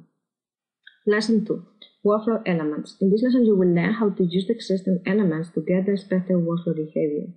As you have seen in Lesson 1, workflows are composed of workflow elements connected. All the elements have to come from another element, and they have to go at least to other elements. There are only two exceptions, the start and the end element. All the workflows have to start from the start element and they have to finish on the end element. It means that there cannot be workflows before the start and there cannot be workflows after the end element. Workflow element properties define how each workflow element has to behave. In the properties, we define things such as the users, roles, or participants that will be assigned to each item task.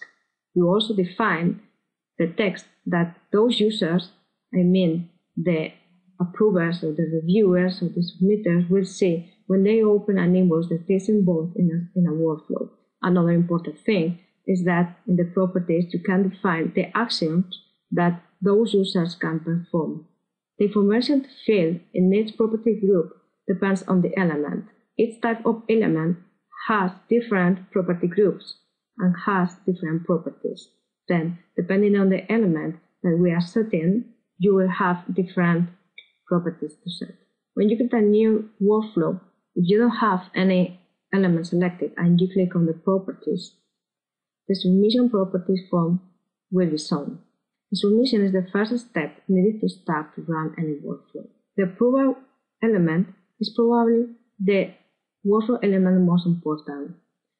It is very similar to the workflows we had in AX 2009. The approvals, as you have seen in lesson 1, have 2 levels that have to be set up: the approval and also the steps. The approvals are used to route the invoice to the appropriate person for review and approval. Let's see how to create a new workflow and how to set up its submission properties and approval elements. And let's see how it works when we post an invoice. Let's create a new vendor invoice workflow from Accounts Payable Workflows pane. Click on New, select the type of workflow you want to create, and then create workflow. The workflow form is, you have not selected any element, you can click on Properties, and then the submission properties will be shown. In the basic setting property groups, you have the name of the workflow. That is the text that the submitter will see whenever he opens the invoice that is pending of submission. The owner that is responsible of the workflow, you can add email template for workflow notifications, and you can add instructions for the submitter. In the activation property group, you can set conditions for running this workflow. Then whenever the condition is met, the workflow will run. But if the condition is not met, the workflow will not run. You can select those events that you want to be notified about here. In the nodes property group, you can add comments that will help you to understand the history of this workflow. Let's go to basic setting property group and add submission instructions. Please click submit. This is not mandatory, but if you don't fill it, you will get an info message informing that is not filled. To create complex instructions, you can use placeholders.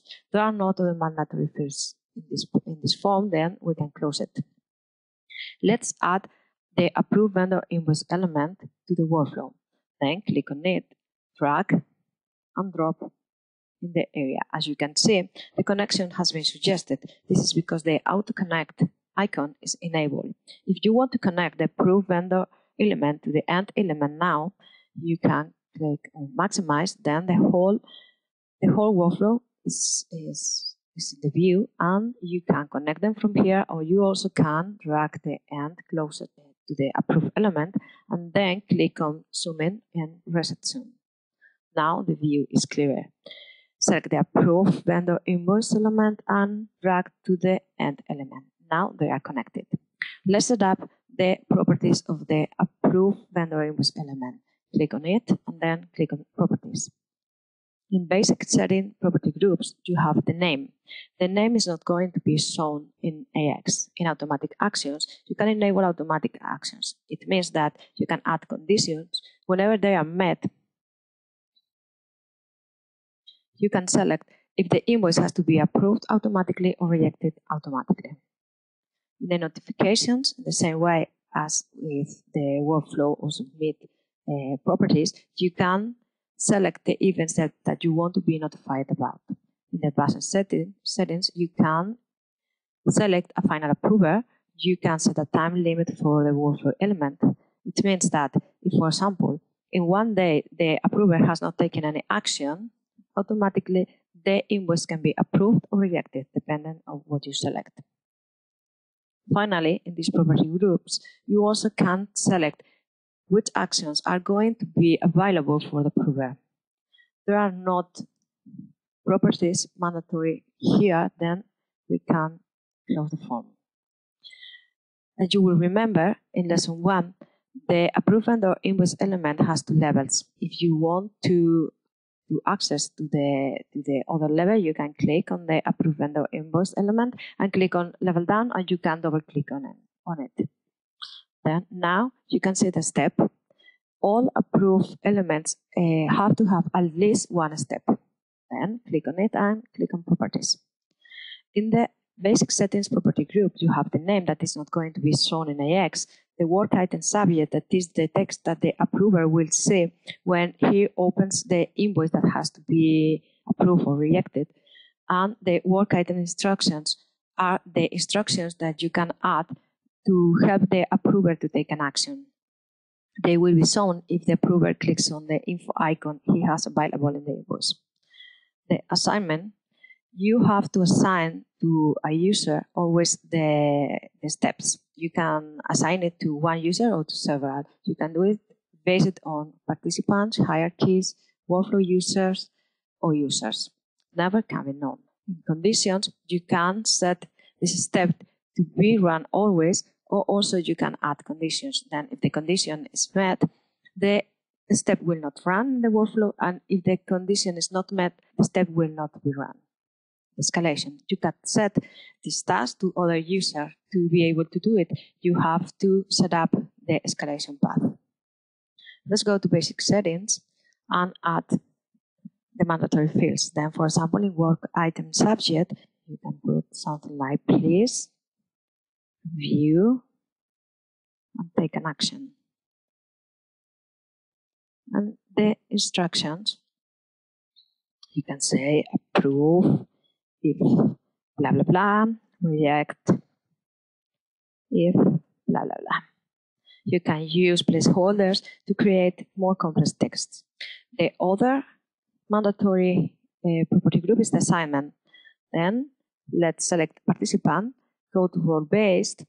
As you can see, the task has changed, and we are going to create a very basic assignment. The type of participant, user group participants, and I have a group of participants that is called approvers, where is include a user that is called also approver.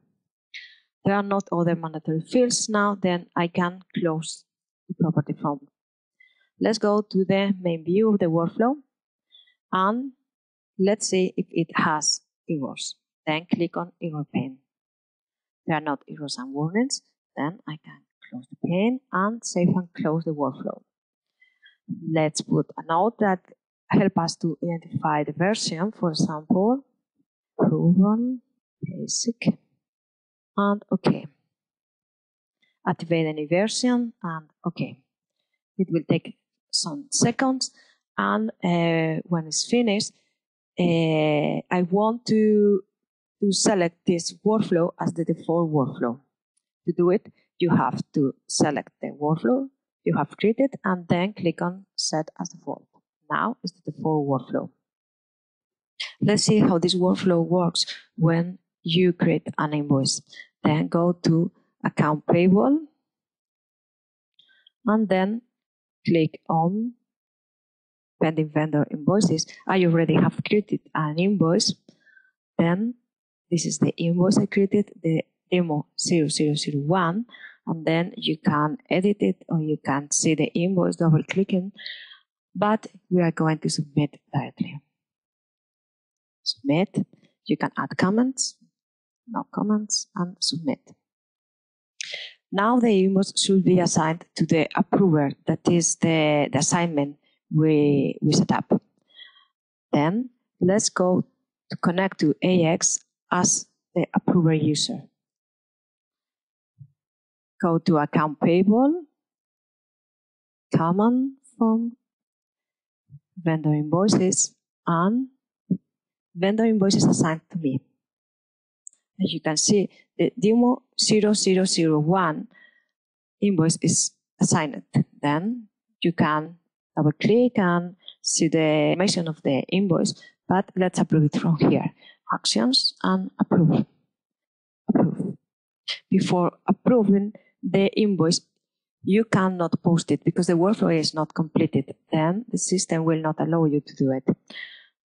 Refresh, and the invoice has disappeared from the vendor invoices assigned to me. Then let's come back to the administration user, refresh, and you can see the demo 0001. From here, post and post. You have been able to post it. Now it will be in Open Vendor Invoices. Let's return to the presentation and see a new workflow element. The tasks are designed to be assigned to a user for non-approval actions. For example, you can create a workflow where you want the invoices reviewed before it is approved. There are two types of tasks. The review vendor invoice with properties will be shown in the demo, and the review vendor invoice matching. The properties of both tasks are very similar, but one of the most interesting exceptions is that in the review vendor invoice matching, you cannot reject invoices. Let's see the task element in a demo. Let's create a new vendor invoice workflow from accounts payable workflows and select a task element for it. Then click on New, select the type of workflow, vendor invoice workflow, and create workflow. Let's set up the properties of the submission. Then click on Properties and add submission instructions. Click on Submit. Close the property form and then add the review vendor invoice to the Canvas workflow area. And select, drag and drop. As you can see, no connection has been recommended. This is because the auto connect icon is not enabled. Then you have to do it manually. Click on one of the connections of the start element and drag to the review vendor invoice element. Then you can click on maximize and you can see all the elements that are available. Now to see the view bigger, you can reset, for example, and then click on one of the connections of the task and then drag to the end element. Now the task is connected. Click on it and click on properties. Basic settings. The name of the task is not going to be shown in AX. The work item subject is the text that the reviewer will see when he or she opens the invoice that is pending of submitting. The work item instructions is a text that you can write in order to help the reviewer to take an action. The reviewer can see this information when he clicks on the info icon that will be available in the invoice. It is pending of reviewer. You always have to assign the task to a user, one user or several users. You can do it based on participants, hierarchies, workflow user or queue. Then, depending on what you select, you can create more complex or less complex assignments. You also can escalate the task to other user. You can create automatic actions, create a condition, and depending on if the condition is met or not, the invoice can be completed or rejected automatically. You can enable notifications. You can set a time limit in advanced settings property group. You can set a time limit for workflow element. That is the same that in the approve element. And you can select which actions are going to be allowed for the reviewer. As you can see, this is one of the most interesting differences with the approve element because you cannot approve invoices. Then let's go to the basic settings and add a text. Please review. Here, check payment conditions. Let's go to the assignment and click on user. Go to the user tab and select a user. For example, you can select one or several. I'm going to select the reviewer, that is a user I created. Now I can close the property forms. Let's see if the workflow has any error. Click on error pane. It has no errors. Then I can save and close the workflow. You can add notes to identify the version and okay, activate the new version. Okay. Now I want this workflow is the default workflow for vendor invoices because I want to check how it works when creating an invoice. Then let's select the workflow and click on Set as Default. If you go to Account Payables and then to the Open Vendor, Pending Vendor Invoices, you will see the Demo 002 invoice that is pending of submission. Then click on Submit. You can add comments that are needed, then Submit. The invoice now is assigned to the reviewer following the setup you have done before. Let's connect to AX as the reviewer. If you go to Account Payables, and then Vendor Invoices, and then Vendor Invoices assigned to me, you can see that the Demo 002 invoice has been assigned to the reviewer. Then click on Actions. You can complete, reject, or delegate. Then click on Complete and complete. Refresh, and as you can see, the invoice has disappeared from the Vendor Invoice assigned to me form. Let's come back to the Administrator session and refresh. Now you can select the invoice and post it. Before, you could not post it because the workflow was not completed. I'm in the presentation and I'm going to show you another type of workflow, the automated task. The automated tasks are executed without user intervention. They can perform selected validations and also post the vendor invoices without user intervention, which is very important. You only have to set up two property groups, the basic settings that only contains the name and the notifications. You can select which events you want to be notified when they are done. Automated tasks are processes internally created which behavior cannot be modified, and then it cannot be set up. There are two types of automated tasks: evaluate policy rules for invoices and also post vendor invoices. Let's see how they work in AX. Let's see how the post vendor invoice automated tasks work. I'm going to select a previous workflow I created that it has only an approval element. Then select the workflow and click on Edit. If you select the Approve Vendor Invoice element and click on Level Down, click on Step 1 and Properties, you can see this step has been assigned to the user approver. Let's go back to the main view of the workflow, clicking on the workflow link, and let's select the Post Vendor Invoices element to the canvas. The purpose of this workflow is that once the invoice has been approved, it has to be posted automatically. Then I'm going to delete this connection because the flow is that the invoice, it has to be firstly approved and then posted. Then I have to connect the approve with the post element and the post element with the end element. Let's see if it has errors. There are not errors. Then save and close. You can add version nodes, okay, and activate the version. Activate, okay. This workflow is the default workflow. Then let's see how it works when we create a new invoice. Okay, then go to Account Payable, Vendor Invoices, and Pending Vendor Invoices. Here you have the post M3 invoice that has one line.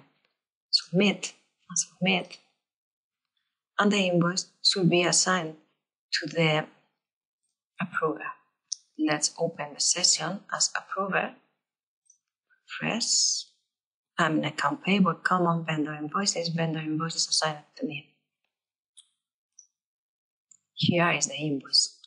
Then click on Action and then Approve.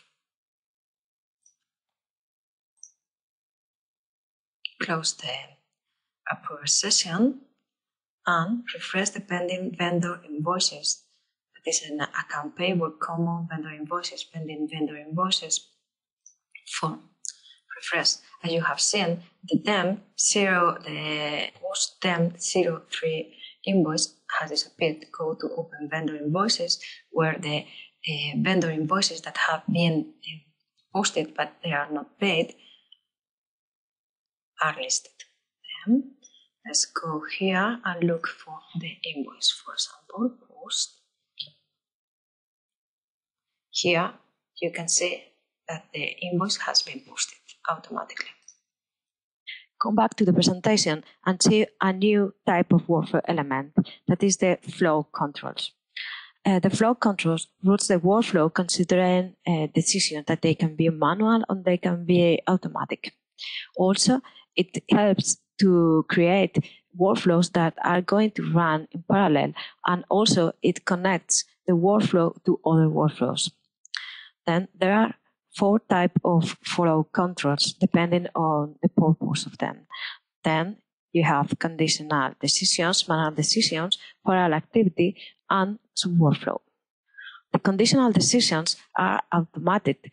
Then you only have to add a condition, and depending if the condition is met or is not met, the workflow will decide the next step.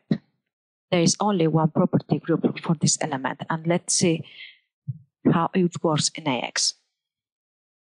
Let's see how the conditional decisions element works. Then I already have modified the last vendor invoice workflow I created. Then click on the workflow, click on versions, and let's select the last version that I already modified. Click on edit, and then the modified version will appear. As you can see, it has errors, but because it is not completed. Then the purpose of the new workflow is that if the invoice amount is higher than $10,000, then the invoice has to be approved by the approver. But if the invoice is lower than $10,000, then it's enough if the invoice is reviewed by the reviewer. Then the first thing is that a conditional decision has to be checked. Then select the conditional decision element, drag and drop into the workflow area. Let's set up its conditions. Click on it and click on properties.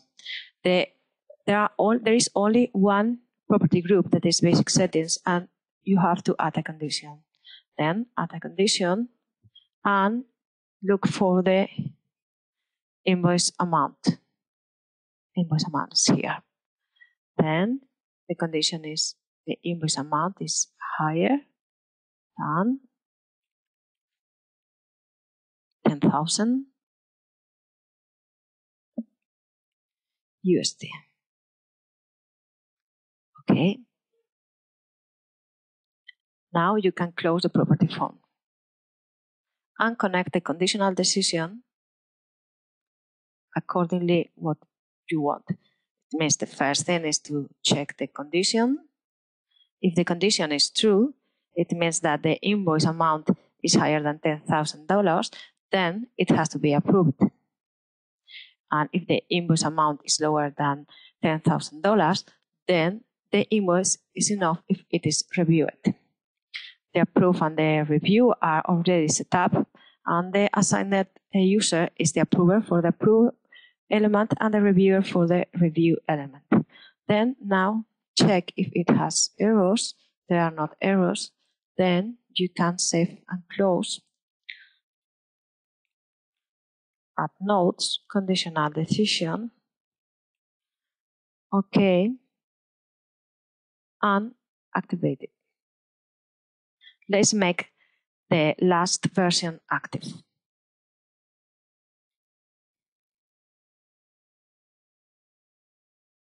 Okay, now it's active. Okay. The pane is refreshed, and the default vendor invoice is the one we already have created. Then let's go to account payable and pending vendor invoices.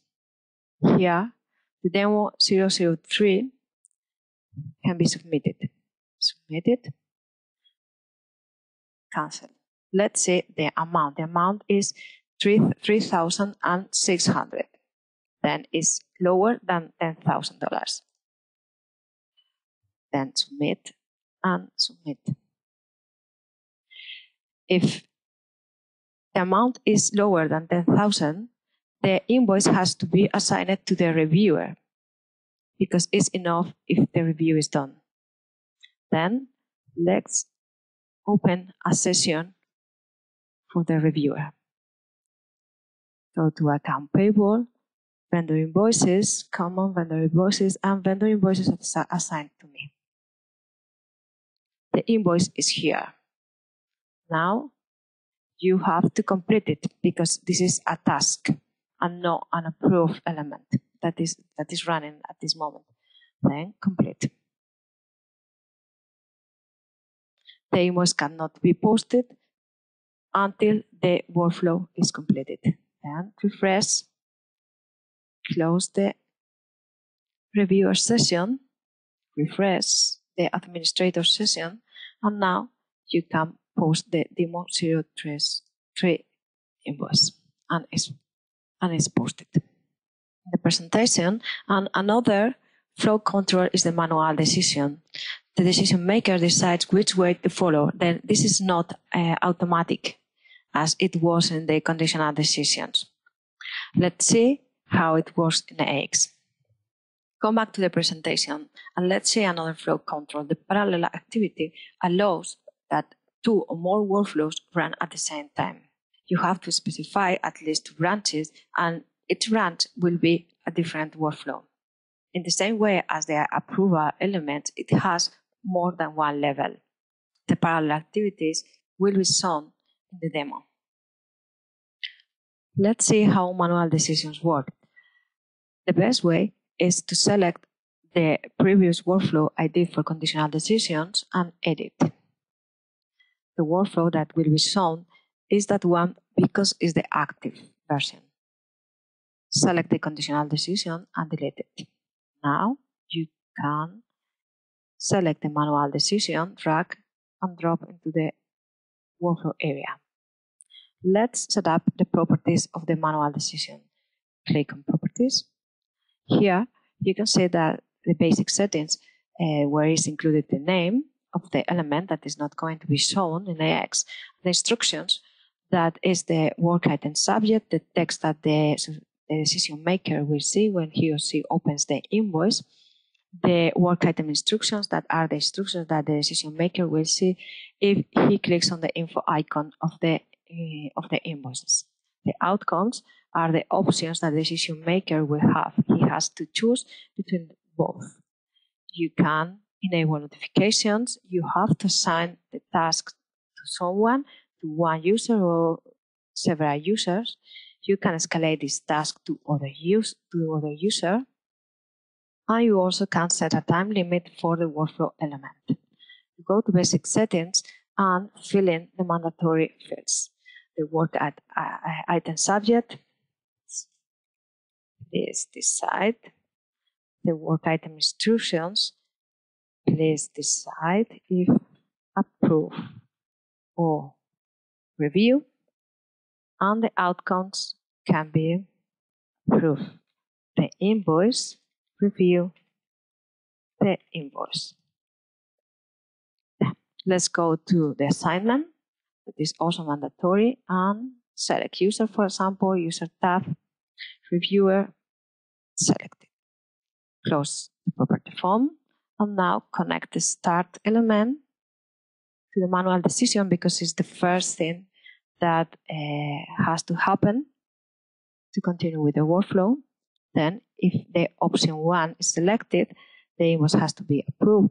If the option 2 is selected, then the invoice has to be reviewed. Let's save and close the version.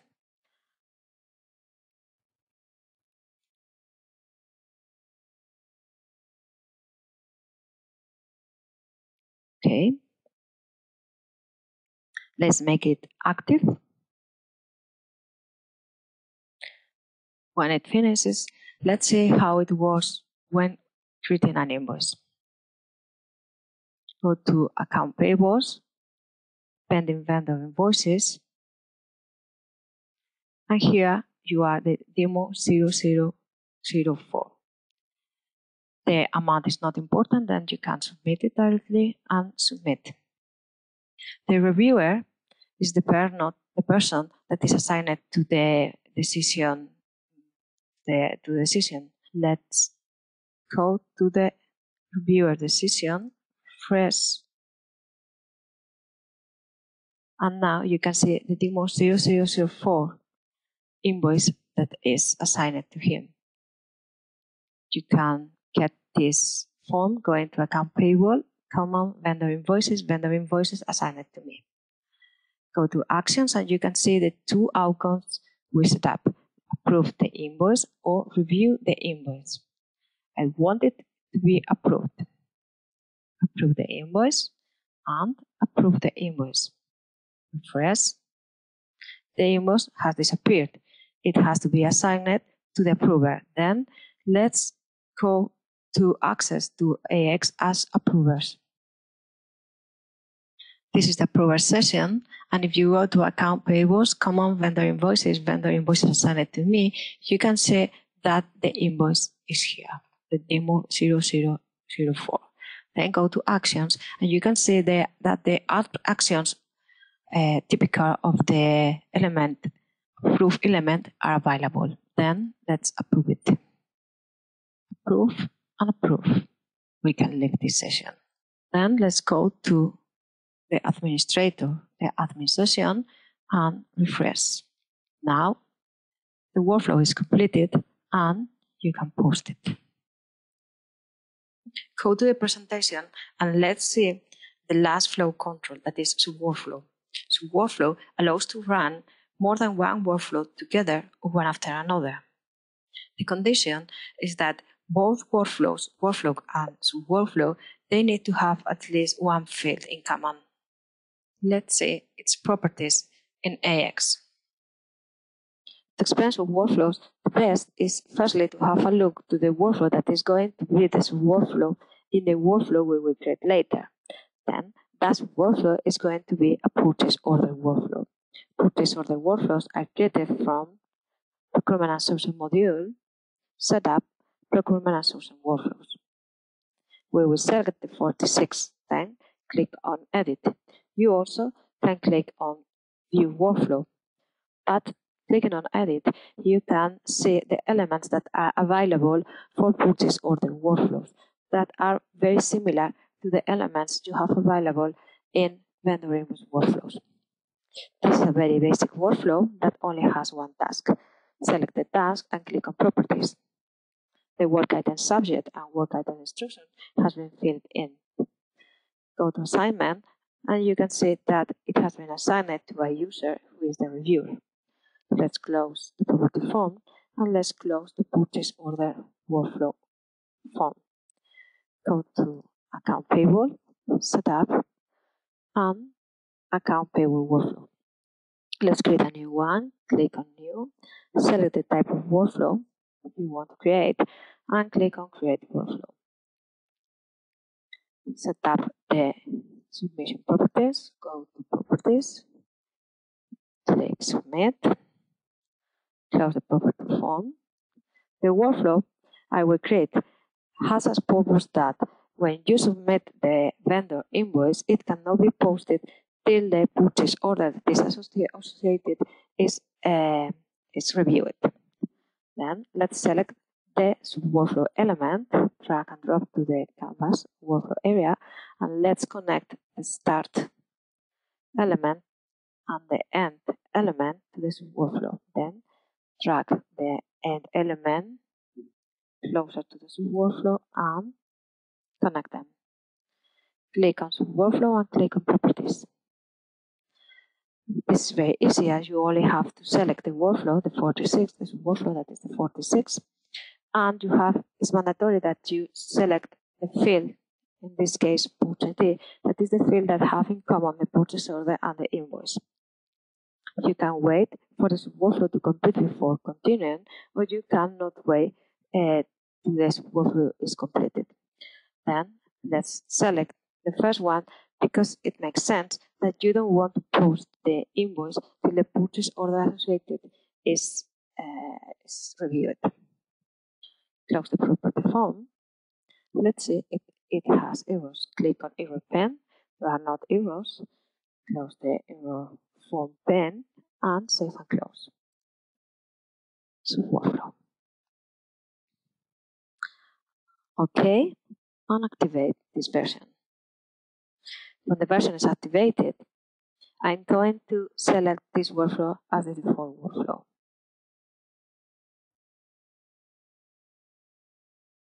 Select the workflow and click on Set as Default. Let's see how it works when you create a purchase order. Then go to Account Payable, Purchase Orders, and All Purchase Orders. New Purchase Order. Select the vendor, 3004. Yes, okay. Enter the lines, item number 1000, price 10. Save the invoice, the purchase order. Go to the Invoice tab and click on Invoice. The default quantity for lines is ordered quantity, and select a number. And for example, 10,000,007. And submit. The purchase order will be assigned to the reviewer user. Then let's enter to the AX as the reviewer. Go to Account Payable, Purchase Order, and Purchase Order assigned to me. Refresh the view, and the new purchase order appears. Submit it, the new workflow, submit, and now the reviewer has to review the purchase order, then review and decide. In this case, it's going to be completed. Refresh, and you can see that the purchase order has disappeared from the purchase order assigned to me form. Let's close the reviewer session, close the vendor invoice and the purchase order. Refresh the view. We are in Account Payable, Common, Purchase Order or Purchase Order. Refresh the view because it was not refreshed with the new purchase order. Go to Purchase and confirm the purchase order. Okay, now you can go to Account Payable, Vendor Invoices, and Pending Vendor Invoices. And here you will have the invoice DEM 0007. If you go to Actions and View History, you can see that the workflow has been completed. Close the form, and now you can post the invoice. It has been posted. Come back to the presentation, and let's see the last workflow element, that is line item workflow. Line item workflow element allows to connect vendor invoice workflows with line invoice workflows. This is very useful, especially for those invoices that is not enough if they are approved or reviewed in general, but they have to be approved or reviewed line by line. This element is only available in vendor invoice workflows and in purchase order workflows. It is very flexible, as you can invoke one line invoice workflow for all the lines or different line invoice workflow for each line. Of course, previously you have to create a line invoice workflow to select it as workflow. Let's say its properties in AX. Let's create a new vendor invoice workflow that contains a line item workflow element. The purpose of the new workflow will be that whenever an invoice is created, it cannot be posted till all the lines one by one are approved. Then firstly, you have to create a vendor invoice line workflow. Then click on New, select that type of workflow, and create workflow.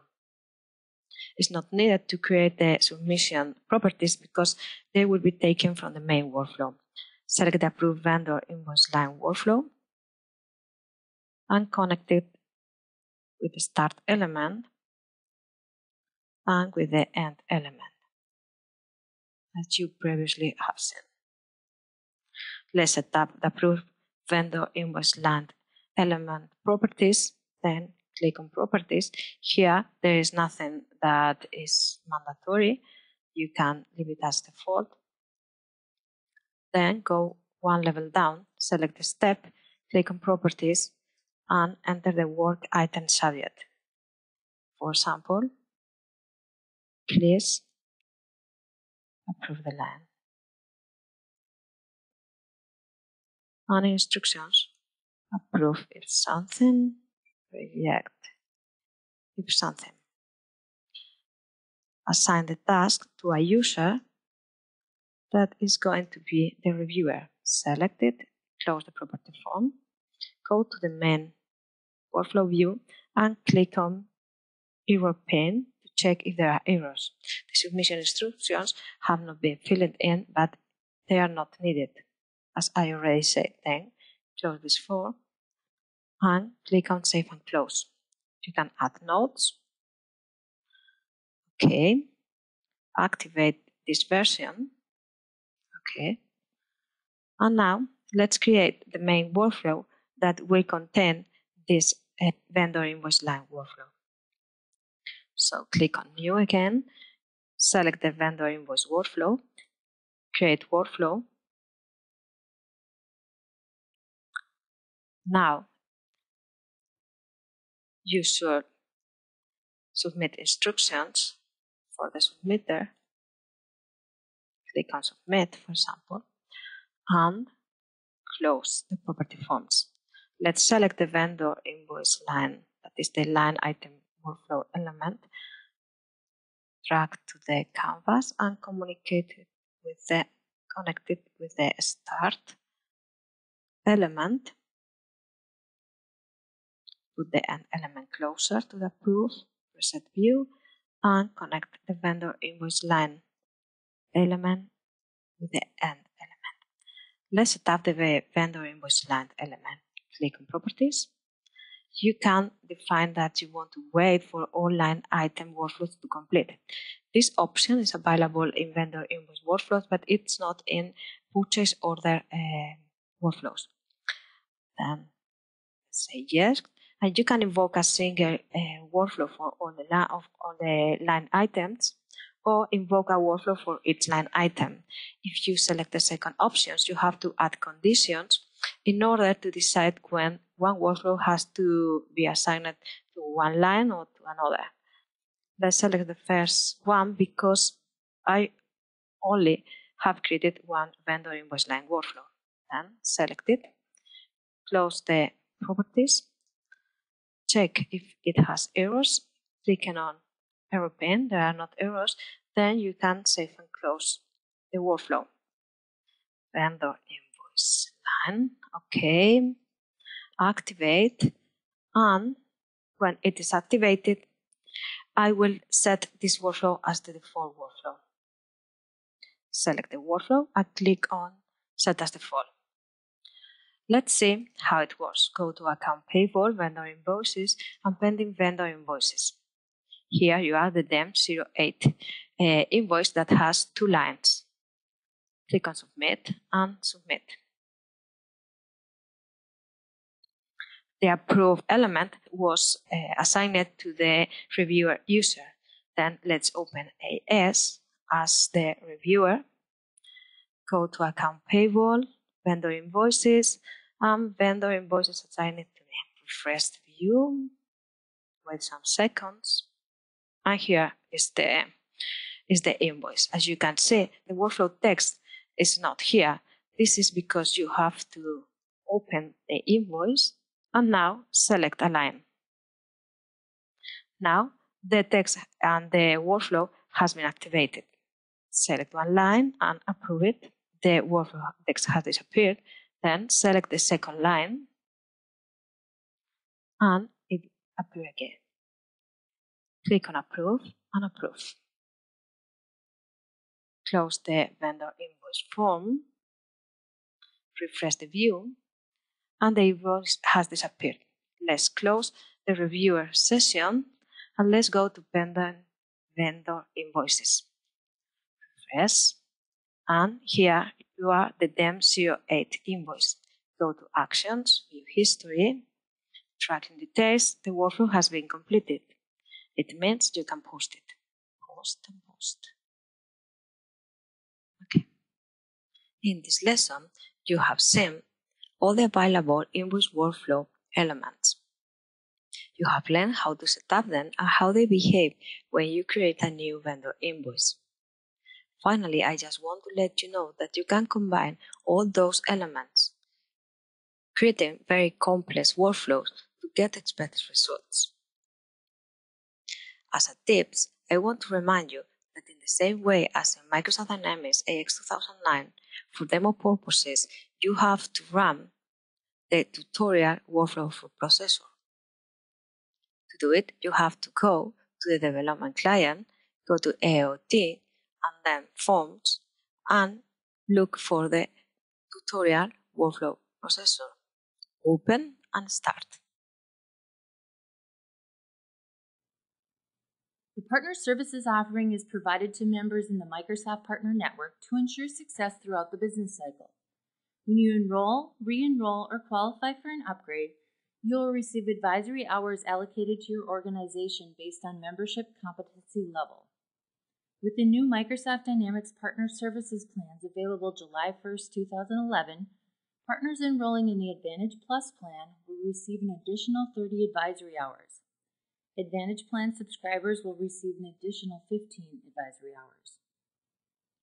Advisory hours provide a single currency to use towards technical enablement and technical pre-sales and advisory services. For more information regarding what you can use advisory hours for, go to https://partner.microsoft.com, click the Support tab, and then click Technical Pre-sales and Advisory Services. If you have additional questions, contact askpts@microsoft.com or call 1-800-MPN-SOLVE.